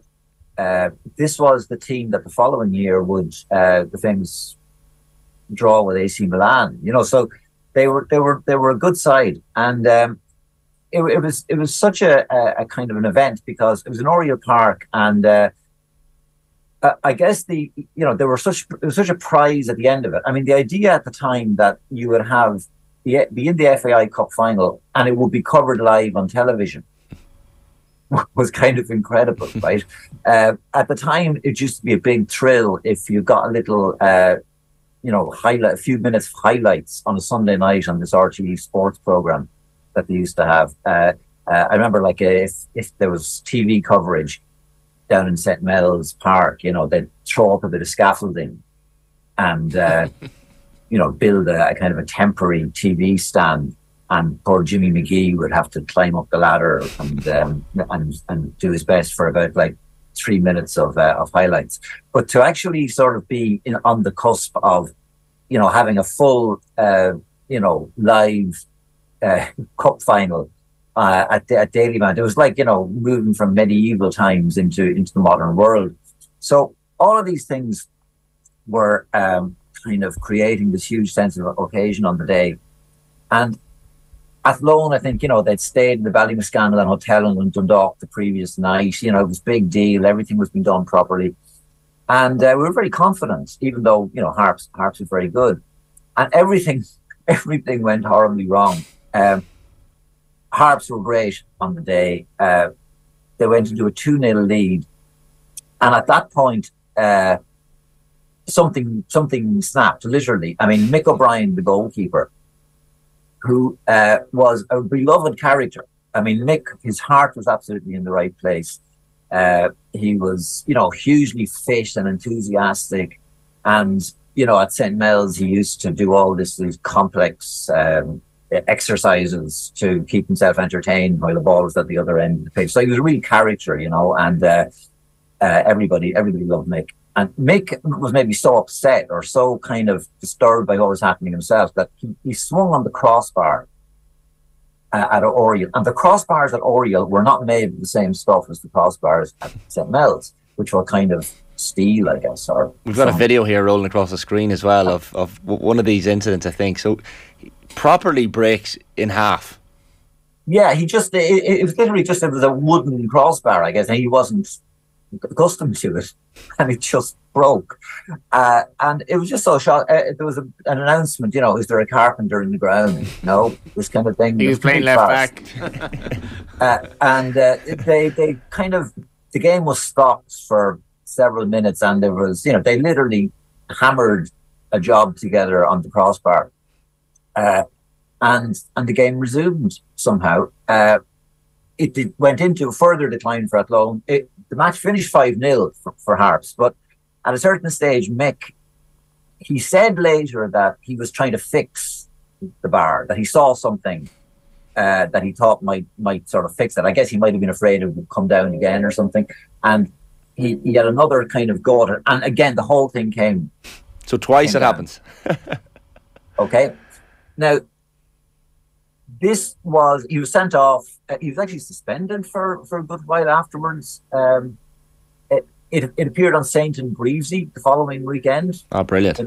Kind of, all right, Saint, look at the Irish, It became like our disgrace spread throughout the world, It was like the worst possible outcome for the day. I remember going back from Dundalk that day, and I don't think I've ever been as depressed after any sporting event since. I mean, I'm permanently scarred by it, and that was the famous. And it was such a pity that as well it was Mick O'Brien, because he didn't let us down on the day. Mick would never. Mick was a great guy, and he it was really unfortunate that it was him, of all people, who became the sort of poster boy for this day of shame. So that was that. This should be a precursor to permanently scarred from it. You just named 3 sporting events. This is our slot for permanent. I could definitely. You had to be there. You were definitely scarred from it. Maybe come up with a different name for the slot.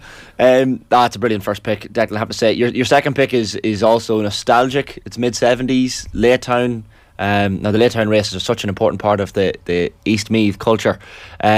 But and often used as prep for the Galway Festival, I know as well. But it's a tradition that goes back so far, Declan. You remember, in particular, even one of the horses you backed back in the mid-70s as a kid.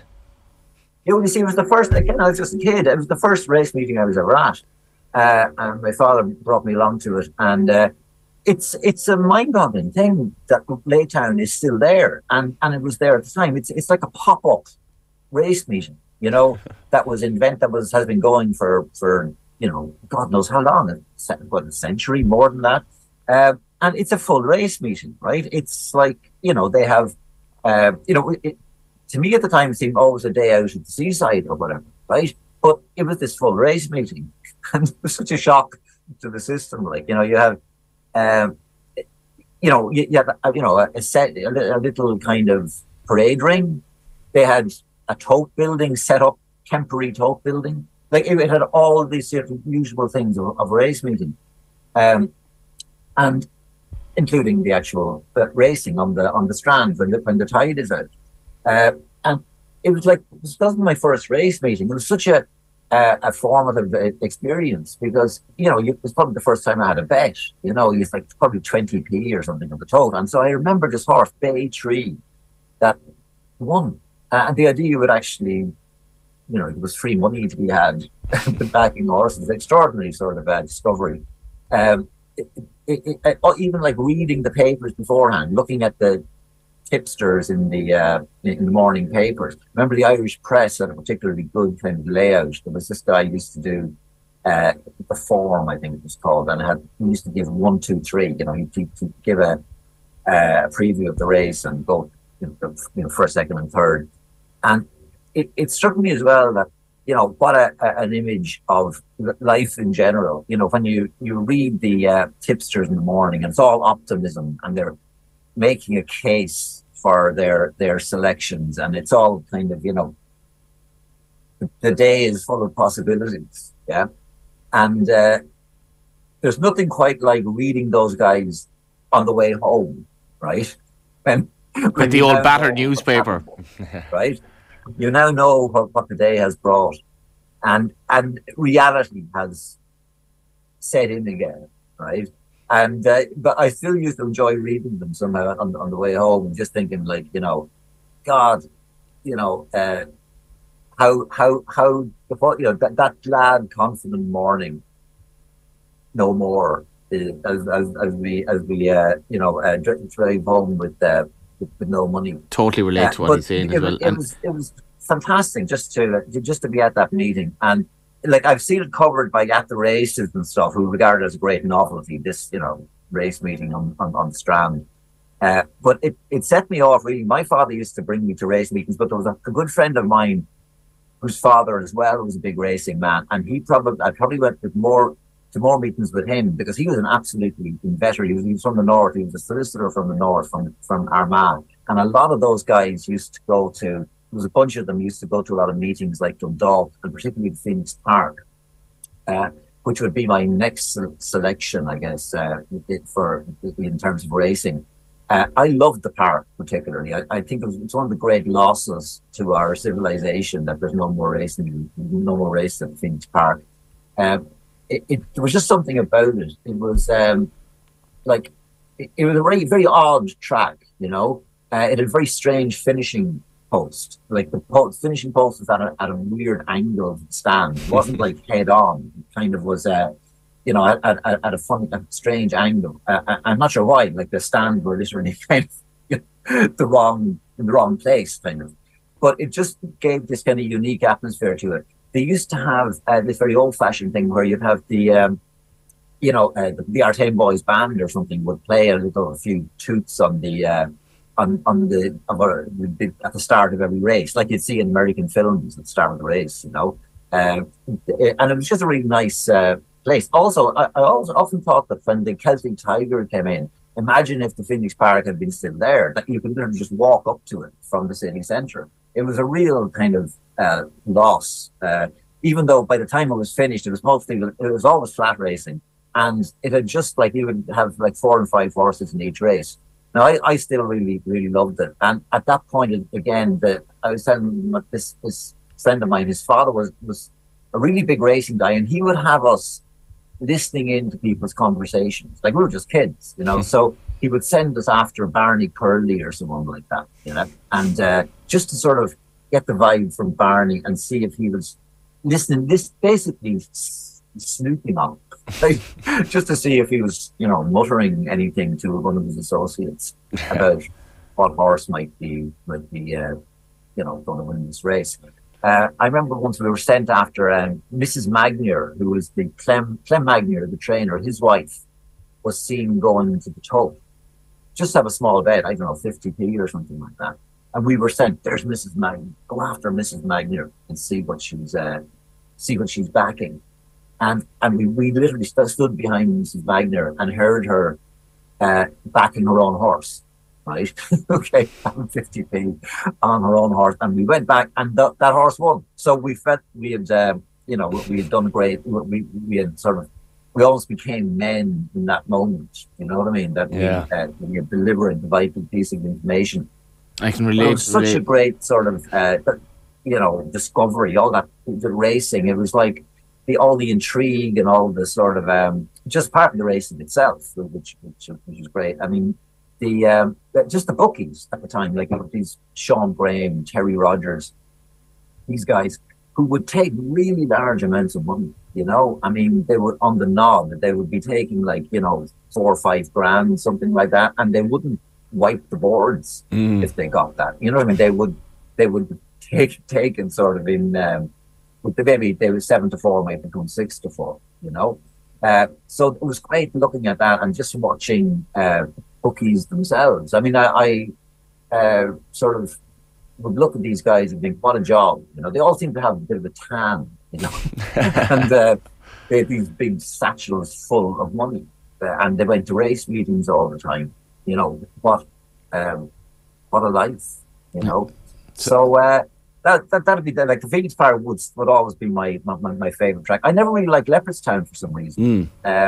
It was more suburban or something. I loved the Curran. The Dock was a great track. But the Finch Park, really, that was the one. Yeah, bringing up a lot of memories there, and like what Declan is saying about the paper, and they used to have these mystical names. They still do, like Captain Keen and the Tipster, and this image then as the race meeting was just bleeding itself to its conclusion, to see the Irish Independent, that one page that was like literally torn out of the paper, just like flickering in the wind, and you look at those selections, the crumpled kind of tattered paper that is now no more, but had so much optimism more, and great memories as well. Yeah, lovely image for sure. And your next pick, Declan, we're going to 1989 for your penultimate pick. The Republic of Ireland beating Spain by a 1-0 at Lansdowne Road. This was a qualifier, of course, for the Italia 90 World Cup. Great atmosphere at this match, I'm told, and a serious memory for you as well.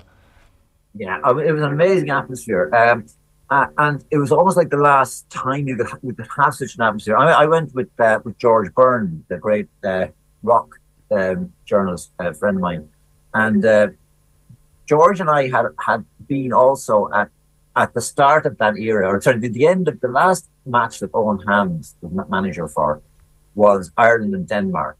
And it was a terrible day. Ireland were beaten 4-1 by Denmark, who were a really good team at the time. And I remember that later that night, we were in the international bar, drowning our sorrows, and Eamon McTamosh came in. The famous Jewel and Garden in Dublin in the rare old times. That of Shane, isn't it? And we were there, and Eamon McTamosh came in, and he said, Brian Brew was the only fella that could beat them Danes. Which didn't improve our mood any greater. But fast forward, and now it's Euro '88 has happened, and Ireland are now looking really good. But there was always this kind of we just beating one of these teams like Spain, like in a really important match, was always kind of a bit elusive. I mean, that would be a huge breakthrough if we could manage it in qualifiers for Italian 90. And we were on the terraces opposite the main stand. And the interesting thing is, it was just a few weeks after Hillsborough. So the whole world of football, the standing on terraces and all that kind of thing would start becoming a kind of almost a thing of the past. But there was this really intense atmosphere, almost like a kind of a crazed atmosphere on the day. There's 50,000 people at it, which in itself is kind of scary. And the Spaniards, it was really interesting to see it. Like, they were disturbed by it. They were put off by it. Anytime any of them would go near the the touchline to take a throw in, they were shouting at them. It was a really kind of frenzied atmosphere.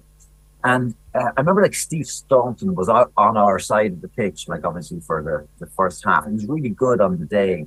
He was, you know, he was just come into the side, and you know, we think, oh, here's another guy, Steve Staunton. You know, I mean, he's good, and he even wasn't one of the main players for us, you know.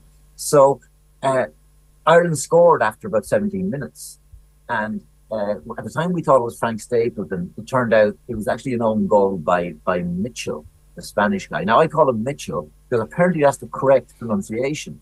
Everybody called him Michelle, but Jack Charlton called him Mitchell, and Jack was right. Now Jack wasn't intentionally right, but he just preferred to call him Mitchell. And as it happens, as luck would have it, Jack was always sort of lucky, even in this pronouncing Spaniards' names. So it turned out it was an OG, but the Spaniards didn't take it well at all. I mean, like Butragueno was their big player at the time. He was taken off in the second half, and they complained afterwards, you know, saying this was not a football match. You know, the pitch was terrible, and the pitch was terrible. It was a rugby pitch. Jack used to actually praise the groundsman for making it as much like a rugby pitch as possible, because again, he still portrayed us as this kind of you know, underdog up against these sophisticates. But it was, you know, their whole attitude was they had just been subjected to this sort of medieval savagery, and it wasn't football, which only kind of increased our sense of jubilation. But it was 1-0. Ireland won that game, and that was absolutely, that really was a breakthrough. It was the final breakthrough, if you like, of Jack's team. And they qualified fairly easily after that. You know, it was a great day when they beat Hungary 2-0, I think, really sunny Sunday. But there was a sense that they were on the, you know what I mean, that they were kind of on the home straight at this stage. But that was, you know, that was big. Yeah, unbelievable. Even reading here, Steve Staunton was not due to start, but Chris Morris, the regular right back, recovering from an appendix surgery, and then Chris Hughton moved from right to left back to accommodate Staunton. Your final pick then, Declan, is another brilliant one. Padraig Harrington winning the Irish PGA Championship in 2007, a week before his first major at Carnoustie in the Open. So this was at the European Club at the beautiful British Bay, Downey County, Wicklow. Yeah, it was on. They'd almost put it on specially for Padraig, because it was a week before Carnoustie, before he won his first major. And like it was a wee bit like Laytown. You know, you could people. We wandered up there with the kids, myself and a couple of friends of mine, who were like 5 or 6 years of age, and it was like very open and very, like, it wasn't a huge crowd at it. There was a lot of local people, and you could just kind of wander around after Padraig. You know, it was really unusual. It's like something very old fashioned about it. Because, you know, again, it wasn't the Irish Open, it was the Irish PGA, which is like, so it wasn't a huge corporate event, but it was at the European Club, which is a great track, really, because what I like about it is it's very understated. You know, the actual, like, during the Celtic Tiger years, you know, all these Taj Mahals were built in the middle of nowhere, these golf clubhouses, you know, these luxurious, magnificent sort of creations. Whereas the European Club isn't really like that. Do you know what I mean? It's more sort of understated. It's all about the golf, you know. So it was a great venue. They set it up more or less specifically for Padraig. But even then, like, you know, he won. One thing you get the sense of is how good Padraig Harrington is at golf. There's a kind of a myth that like Padraig, he has many virtues, and you know, he's wonderful attitude, but maybe he's not all that good at golf, you know. But he's actually really good, right? And particularly his short game. You could, you know, when you were up close, you could see just how good he is around the green on Lynch courses and everything, which of course he demonstrated the following week. But even the following week, I remember on the Saturday before they played in Carnoustie, a friend of mine saying, look, I love Padraig, but he's just not going to win major. So even then, he'd set the thing up. He you know, approached it really well, and he knew he was probably going to win a major. But even then, until he did it, nobody really believed him. But it was really enjoyable day. Naturally, he won the Irish PGA. He almost felt he had to ensure it, since they set it up for him. I think he won it in a playoff, But the day we saw him, it was really kind of pleasant day. You were up very close to him. You could see how kind of fit he was. Do you know what I mean? He looked really impressive, and he was just really good. So, you know, I always think, like, you know, we were there just before he walked through the door into immortality. We got to see Porrick, you know. Brilliant. Now they're wonderful picks. Declan, just to run people through them again. FAI Cup semi-final 1974. Mick O'Brien breaking the crossbar twice, the Athlone Town goalkeeper, in that 5-0 defeat to Finn Harps. You had the late turn races in the mid-70s in East Meath. You had the Phoenix Park races in the late 80s as well. And the famous late great Terry Rogers, the bookmaker, as well. Ireland's win over Spain at Lansdowne in 1989, that 1-0 win, and Steve Staunton's performance that day in particular, and Padraig Harrington winning the Irish PGA Championship at European Club in 2007, a week before Carnoustie. Declan, great picks. Thanks a million for those. I know it's not easy to narrow them down, but fair play. Okay, thanks, bye. Great stuff. Declan Lynch there, the Sunday Independent sports writer. That is your latest episode of You Had to Be There. It's so unexpected. It's one of those you had to be there moments. You had to be there. It subsequently genuinely did change everything about my life. I had to be there. OTB, of course, great picks. He's actually not a sports writer, but maybe he should be. I've been reading Declan for a long time, and he occasionally talks about stuff like this, but like these are... That's the beauty of You Had to Be There. I kind of feel like I was, and I can relate to a lot of what he's talking about, particularly the old crappy St. Mel's and League of Ireland Laytown races. The old Lansdowne Road, like the atmosphere. And you got to remember, Ireland at that time was coming out of the 80s and coming into like a slight newfound confidence going into 90 in terms of the country opening up and all that, and the noise in the place. I think we got it back for the France game. I actually think we did for the first time in a while. Like the Germany game possibly, which long scored was the last. Maybe it wasn't at that game, no, but the atmosphere in the France game, it was, you know, the image of like the player coming over to take a throw and almost being afraid that he's going to get like just basically barreled out of it, like, and a terrible pitch as well. Make it a fortress. You know, we're talking about Astra now, but Lansdowne in those days. I suppose it worked in Ireland's favour that day back in 1989 against Spain for sure. OTBAM with Gillette Labs. Get the ultimate shave or your money back in the all-night edition, available now. Johnny, brilliant stuff. Thanks, Shane. Thanks a million as always. Tomorrow's show, Johnny will be back, this time alongside Adrian Barry. They'll have Ronan O'Gara, Anna Capeless, Neda Manua, plenty more. I'll be off to the World Snooker Championship this weekend, so enjoy a bit of content. Yeah, you'll meet a couple of I suppose friends of mine, going over to see the snooker. You'll definitely bump into them. 100%. Yeah, must get the contact details and meet good up experience. Yeah, Ronnie O'Sullivan and Hossein Vafai with a little bit of war. I think Mark Allen. Is this the one for Mark Allen? Mark looks in good form, but look, if Ronnie builds up ahead of steam, it's hard to see him beaten. Neil Robertson looks strong already. I'm sitting on the fence, basically, is what I'm saying. Like the lads in the game earlier. Exactly. Looking forward to it though. But right now we have Wednesday Night Rugby with Keith Wood, who was in studio alongside Rory O'Connor and Joe Malloy last night. Have a terrific Thursday. Welcome along. Wednesday Night Rugby coming at you. Rory O'Connor of the Irish Independent here in studio. Hello, Rory. Evening. And would you look what the cat dragged in? How are you? In bloody studio. There you go. I haven't seen you for ages, Joe. Was I just saying to you outside was we were having a quick coffee. I would think it's pre-COVID. Yeah, could have been. It's good to be back. Up in the big smoke. You look the same. When you look like you're 50, I've looked like that for 30 years, you know, it doesn't really change that much. That's starting to pay off now, isn't it? Well, I don't know if it's paying off. It just is what it is. I've grown into my age. Yeah, look has been consistent. Yeah. So plenty going on. We had the URC weekend just gone, which was very good from an Irish point of view. 4 wins, and we have upcoming fixtures: Ulster, Edinburgh, Friday 7:35. Leinster away to the Bulls on Saturday at 3. Munster back to the scene of the crime. Sharks Saturday 5:15, and then Connacht go to Glasgow, and they will know by the time they go to Glasgow what they need there to secure Champions Cup Rugby 7:35 on Saturday. So we'll get into all of that, but I want to start with what you said to me outside. Aside from the fact that I'm fraying around the edges since you saw me, Sam Prendergast. So I thought you were going to play this right down.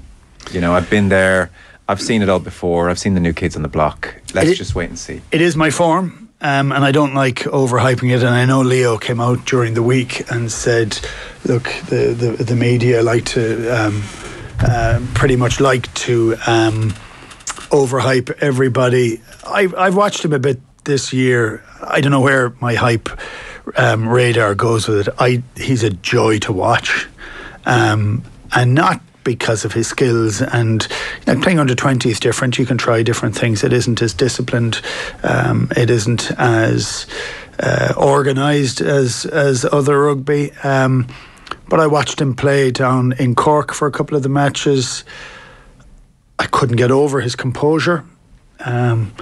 He's a bit of a wonky run, which is interesting. And then you see him outpace a French winger to collect a ball, go down, get up, take the tackle. Is he 6'3" or 6'4"? He's a big kid. And then you say, well, okay, let him play, let him kind of figure out where he's going to be, how it's going to manage. And then Leinster do as they've done fairly consistently, which is throw guys in at the deep end at times and on the right chance and the right opportunity, with nothing at stake but pride for the most part. Playing at altitude, everybody kind of sucking diesel a little, and he's Mr. Composure for the end of the game to bring a team from behind to win down there with, you can't win anything with kids. I actually thought it was fantastic, and I don't know if you can hold back the hype, but it's, again, skills are fine, and there's huge amounts of kids with talent in the country, and you can see them when you watch any of the underage games. But he had all the time in the world to do whatever he wanted. It didn't seem to matter what was happening, whether he was flat to the line, whether he was catching a ball in the middle of people, deciding to kick it out over his shoulder. He was totally unflappable. So I was excited watching that. I'd like to see, he has to be big enough and strong enough to deal with playing at a higher level, and there's a development phase that he has to go through that. But he's just so calm. I mean, it's rare. There's only one other guy that is showing that calm at the moment. Oh, he's not. Well, no, he in terms of calm.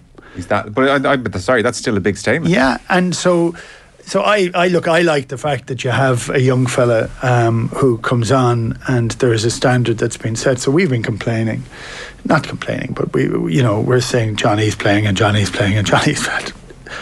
I thought he probably should have retired a couple of years ago. I'm happy to eat humble pie on that. Nobody has taken the jersey off him. Nobody has looked like taking the jersey off him.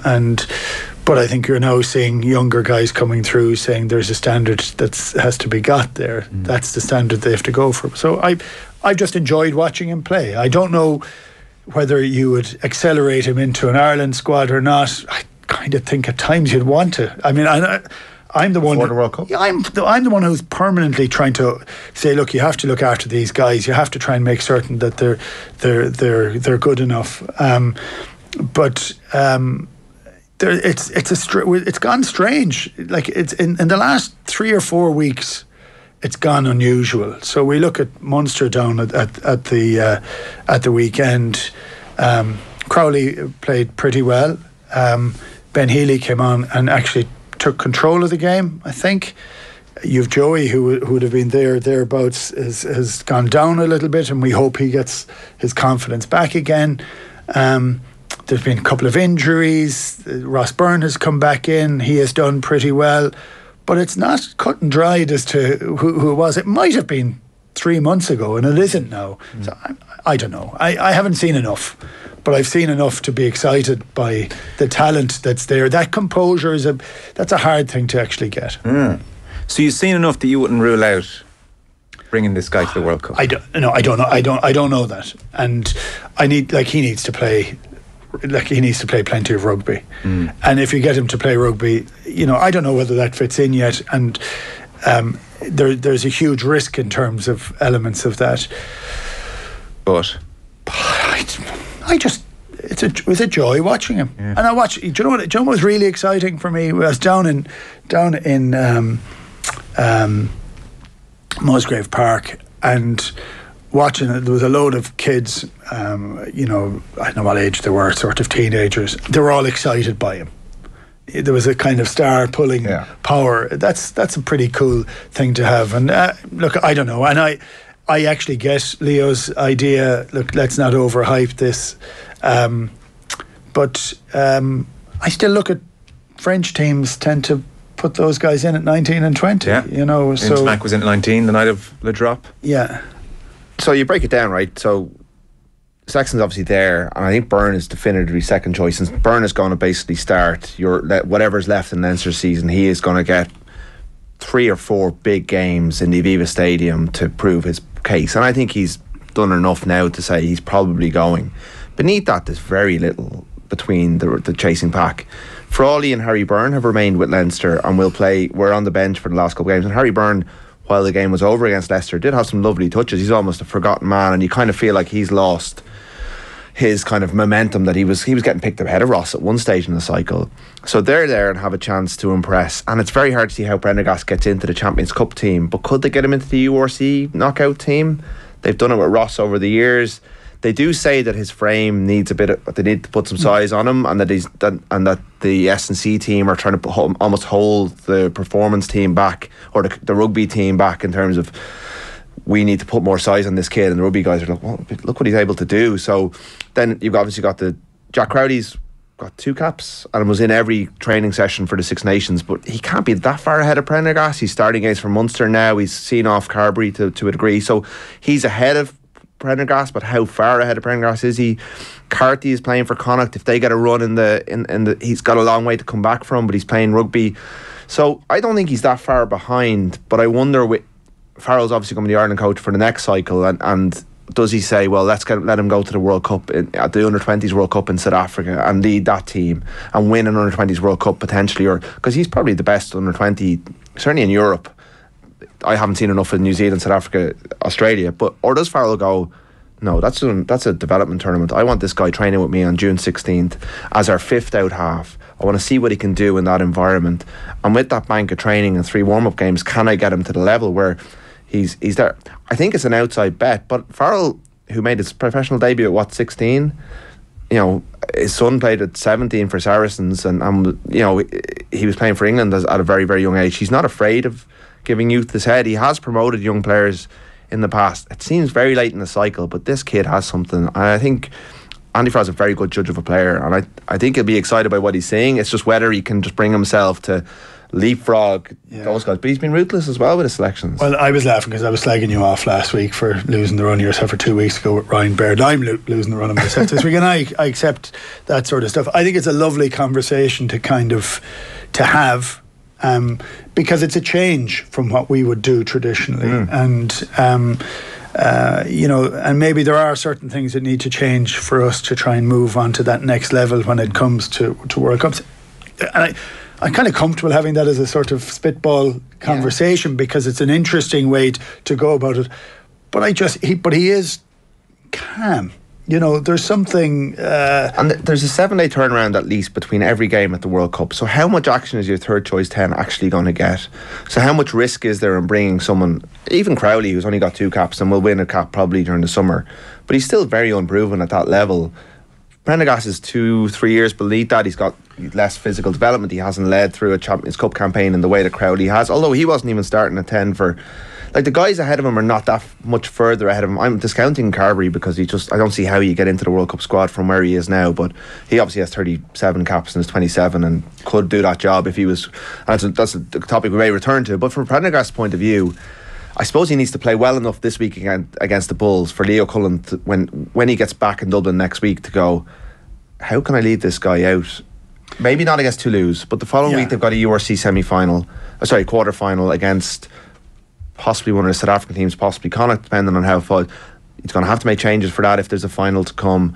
Does Prendergast get a little bit of a run in those knockout games? If he does well in those, does he come into the conversation? There is a route there, but I think it's going to be hard for him. So do I. But I look at it in this and say, I want to see him play again. Yeah, that's the part, because I think he offers something that's unbelievably exciting. Yeah. So whether that is in time for this, which I think is incredibly unlikely, or not, but it's kind of watch the space, really. I thought you were going to throw cold water on this whole thing. Do you know what? I like the game, and I like the game with people who light it up a little. I can't think of you being as excited by a young player that we've talked about in the last decade. A lot depends. A lot of the guys that we've been really excited about tend to have been forwards that are coming through with a huge amount of talent that's sitting ahead of them, and we say, he's great, he's going to be fantastic, he's going to push him, and there's a huge amount of miles that are left in the other people. we have been searching, and we are consistently searching, and we're still searching for a backup to Johnny. And when you're doing that with a guy who's 37 years of age, that's a kind of, it becomes more front of mind conversation than what's going to happen in 2 or 3 years' time. The World Cup is now. You know, it's like, you know, do you wait for 4 years? Well, I think the World Cup thing is crazy because, say for a second, Johnny gets injured group stages and Ross Byrne goes down in the first 5 minutes of a World Cup quarter or semi-final. That's a lot to ask Sam Prendergast to come on. It is. Of course it is. But it's a lot to ask Jack Rowley to come on. Of course it is.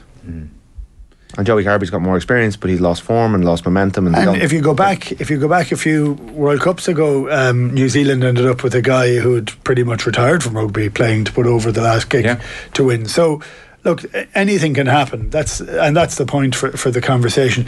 What I would say is that was our first chance to see him playing in a URC game, to play as composed as he did, as well as he did. I just want to see more. No, that's fair. I think that's pretty good. So I'm excited by that. I'm allowed to be, I think. You are allowed to be. And do you think, I mean, the way you're both talking, this guy's going to be the Irish number 10 for the guts of a decade?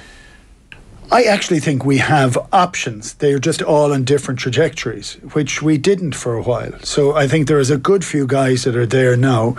I'm still disappointed. I've said this before, and be it down to his own decision to go, but he wasn't feeling. But when I see Ben Healy coming on the other day and taking control, I'm a bit disappointed because for me it looks like Munster are a little bit vulnerable at 10 now again. So because he's going to go, and who's next up on that? And I want to see Joey get his mojo back. And try and lead from the front again, because that's what's required. We need as many. It's looking for 2 and 3 players in each province that are able to control games. So, like I would say, have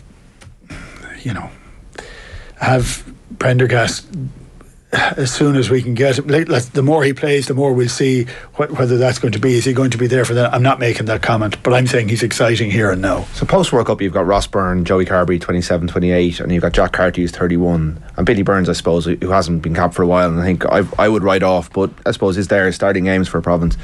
And then you've got this coterie of young talent. I know Frawley's not. He's 24 now, Kieran Frawley. I think he's really good 10. I think they really like him. He would have been capped. He was ahead of Crowley until he got that injury in the A game. You've Crowley, you've Prendergast, you've Harry Byrne, all between 20 and 24. That's a lot of talent. Yeah. Now, a lot of them are playing for Leinster, and can they try and manoeuvre one of them up to Belfast to challenge? Like, they got Jake Flannery up in Ulster, who they like, but they still pick Billy Burns when it's crunch time. There is more. We're in a much better place. If Johnny had retired in 2019 after the Japan World Cup, Ireland would have been in a much weaker position. Now, Carbery looked like he was ready then, and he got loads of injuries, but it was 2 years with no Joey Carbery. I think Ireland are in a much stronger position now in terms of 10s, and while I think Prendergast can be that player, he'll have some competition. I think Crowley's a really good player. I think it's very soon for him still, because they didn't pick him at 10 for so long. They almost gave Joey so many chances before settling on him. It's very late in the season for him to be leading the team, but it looks like they're going to go with him now, and come this time next year, I think he'll have a lot more Champions Cup experience. He'll have a Six Nations with Johnny gone. Like, the whole picture's going to change next year when he's gone, because he's such a commanding figure. He's the captain. And like, who Leinster go with next season is going to be interesting. If Ross Byrne's away at the World Cup, does it open up the picture during the URC for someone to go and take that jersey? It's a very healthy, highly competitive, without that dominant alpha that Johnny is. Now, Prendergast looks like he might have a bit of that, but at 20 it's hard to be as commanding as Johnny is. And whether he has that drive... Look, we are, of course, totally losing the run ourselves, because we're basing it on one game at that level. But I don't think he'll go. But I can see I can see Farrell considering it. I think he's too good not to consider it. They've got to talk about it. Is this good? Yeah. Jeez. Yeah. Well, we'll see if he plays a few more matches. Yeah. Okay. It's all potential now. Yeah. But last Saturday was very impressive. That's 1 point on the graph. Yeah, fair enough. We'd like a couple more. One last question to you. It's more of a general one, but you can answer it through the prism of Prendergast, because you have mentioned a few times, Keith, his calmness and his composure. That's something we associate with an older player. Yeah. What do you think? Is it intelligence? Is it a personality issue? What do you think imbues a young player in particular? on his Leinster debut with Cam, he shouldn't have Cam and space around him. Yeah, I don't know him, so you're kind of speculating from afar. But what I would say, in the 20s games in particular, the first 20s game he played, he had a very mixed 30 minutes. And at the start, like really mixed. It was kind of you trying stuff and different things, and you have to adjust your own head and say, okay, this isn't the rugby that you're watching all the time. This is a group of guys that have been put together trying to play in a different style, so it's taking a bit of time. But he then took over in the second half, and he just seemed to have that sense of he'll make a decision, he'll pull a pass, he'll chip over the top, he'll do whatever it is that he feels he wants to go and do. He did it with a smile on his face, and you say, God, he's wearing that fairly lightly. That's nice. I think it's a personality thing. But he's also big. He's like we're just saying, he's 6'3" or 6'4". So he's like, that gives you great confidence. He's a big guy. But I think he's got a lot of good skills, and I think he still makes wrong decisions. He does all the things that lots of players do that are wrong, but he seems to be fairly unflappable. That I really like that in a 10. Right, yeah. And he's he stood up to getting smashed a couple of times. So he's taking it to the line. I've watched this for years now. This is mostly to do with 10s, and am I talking about 10s? But the pressure that a 10 is under, and the pressure that a 10 is under taking the ball to the line, knowing you're going to get hit either just before you release the ball or just after you release the ball.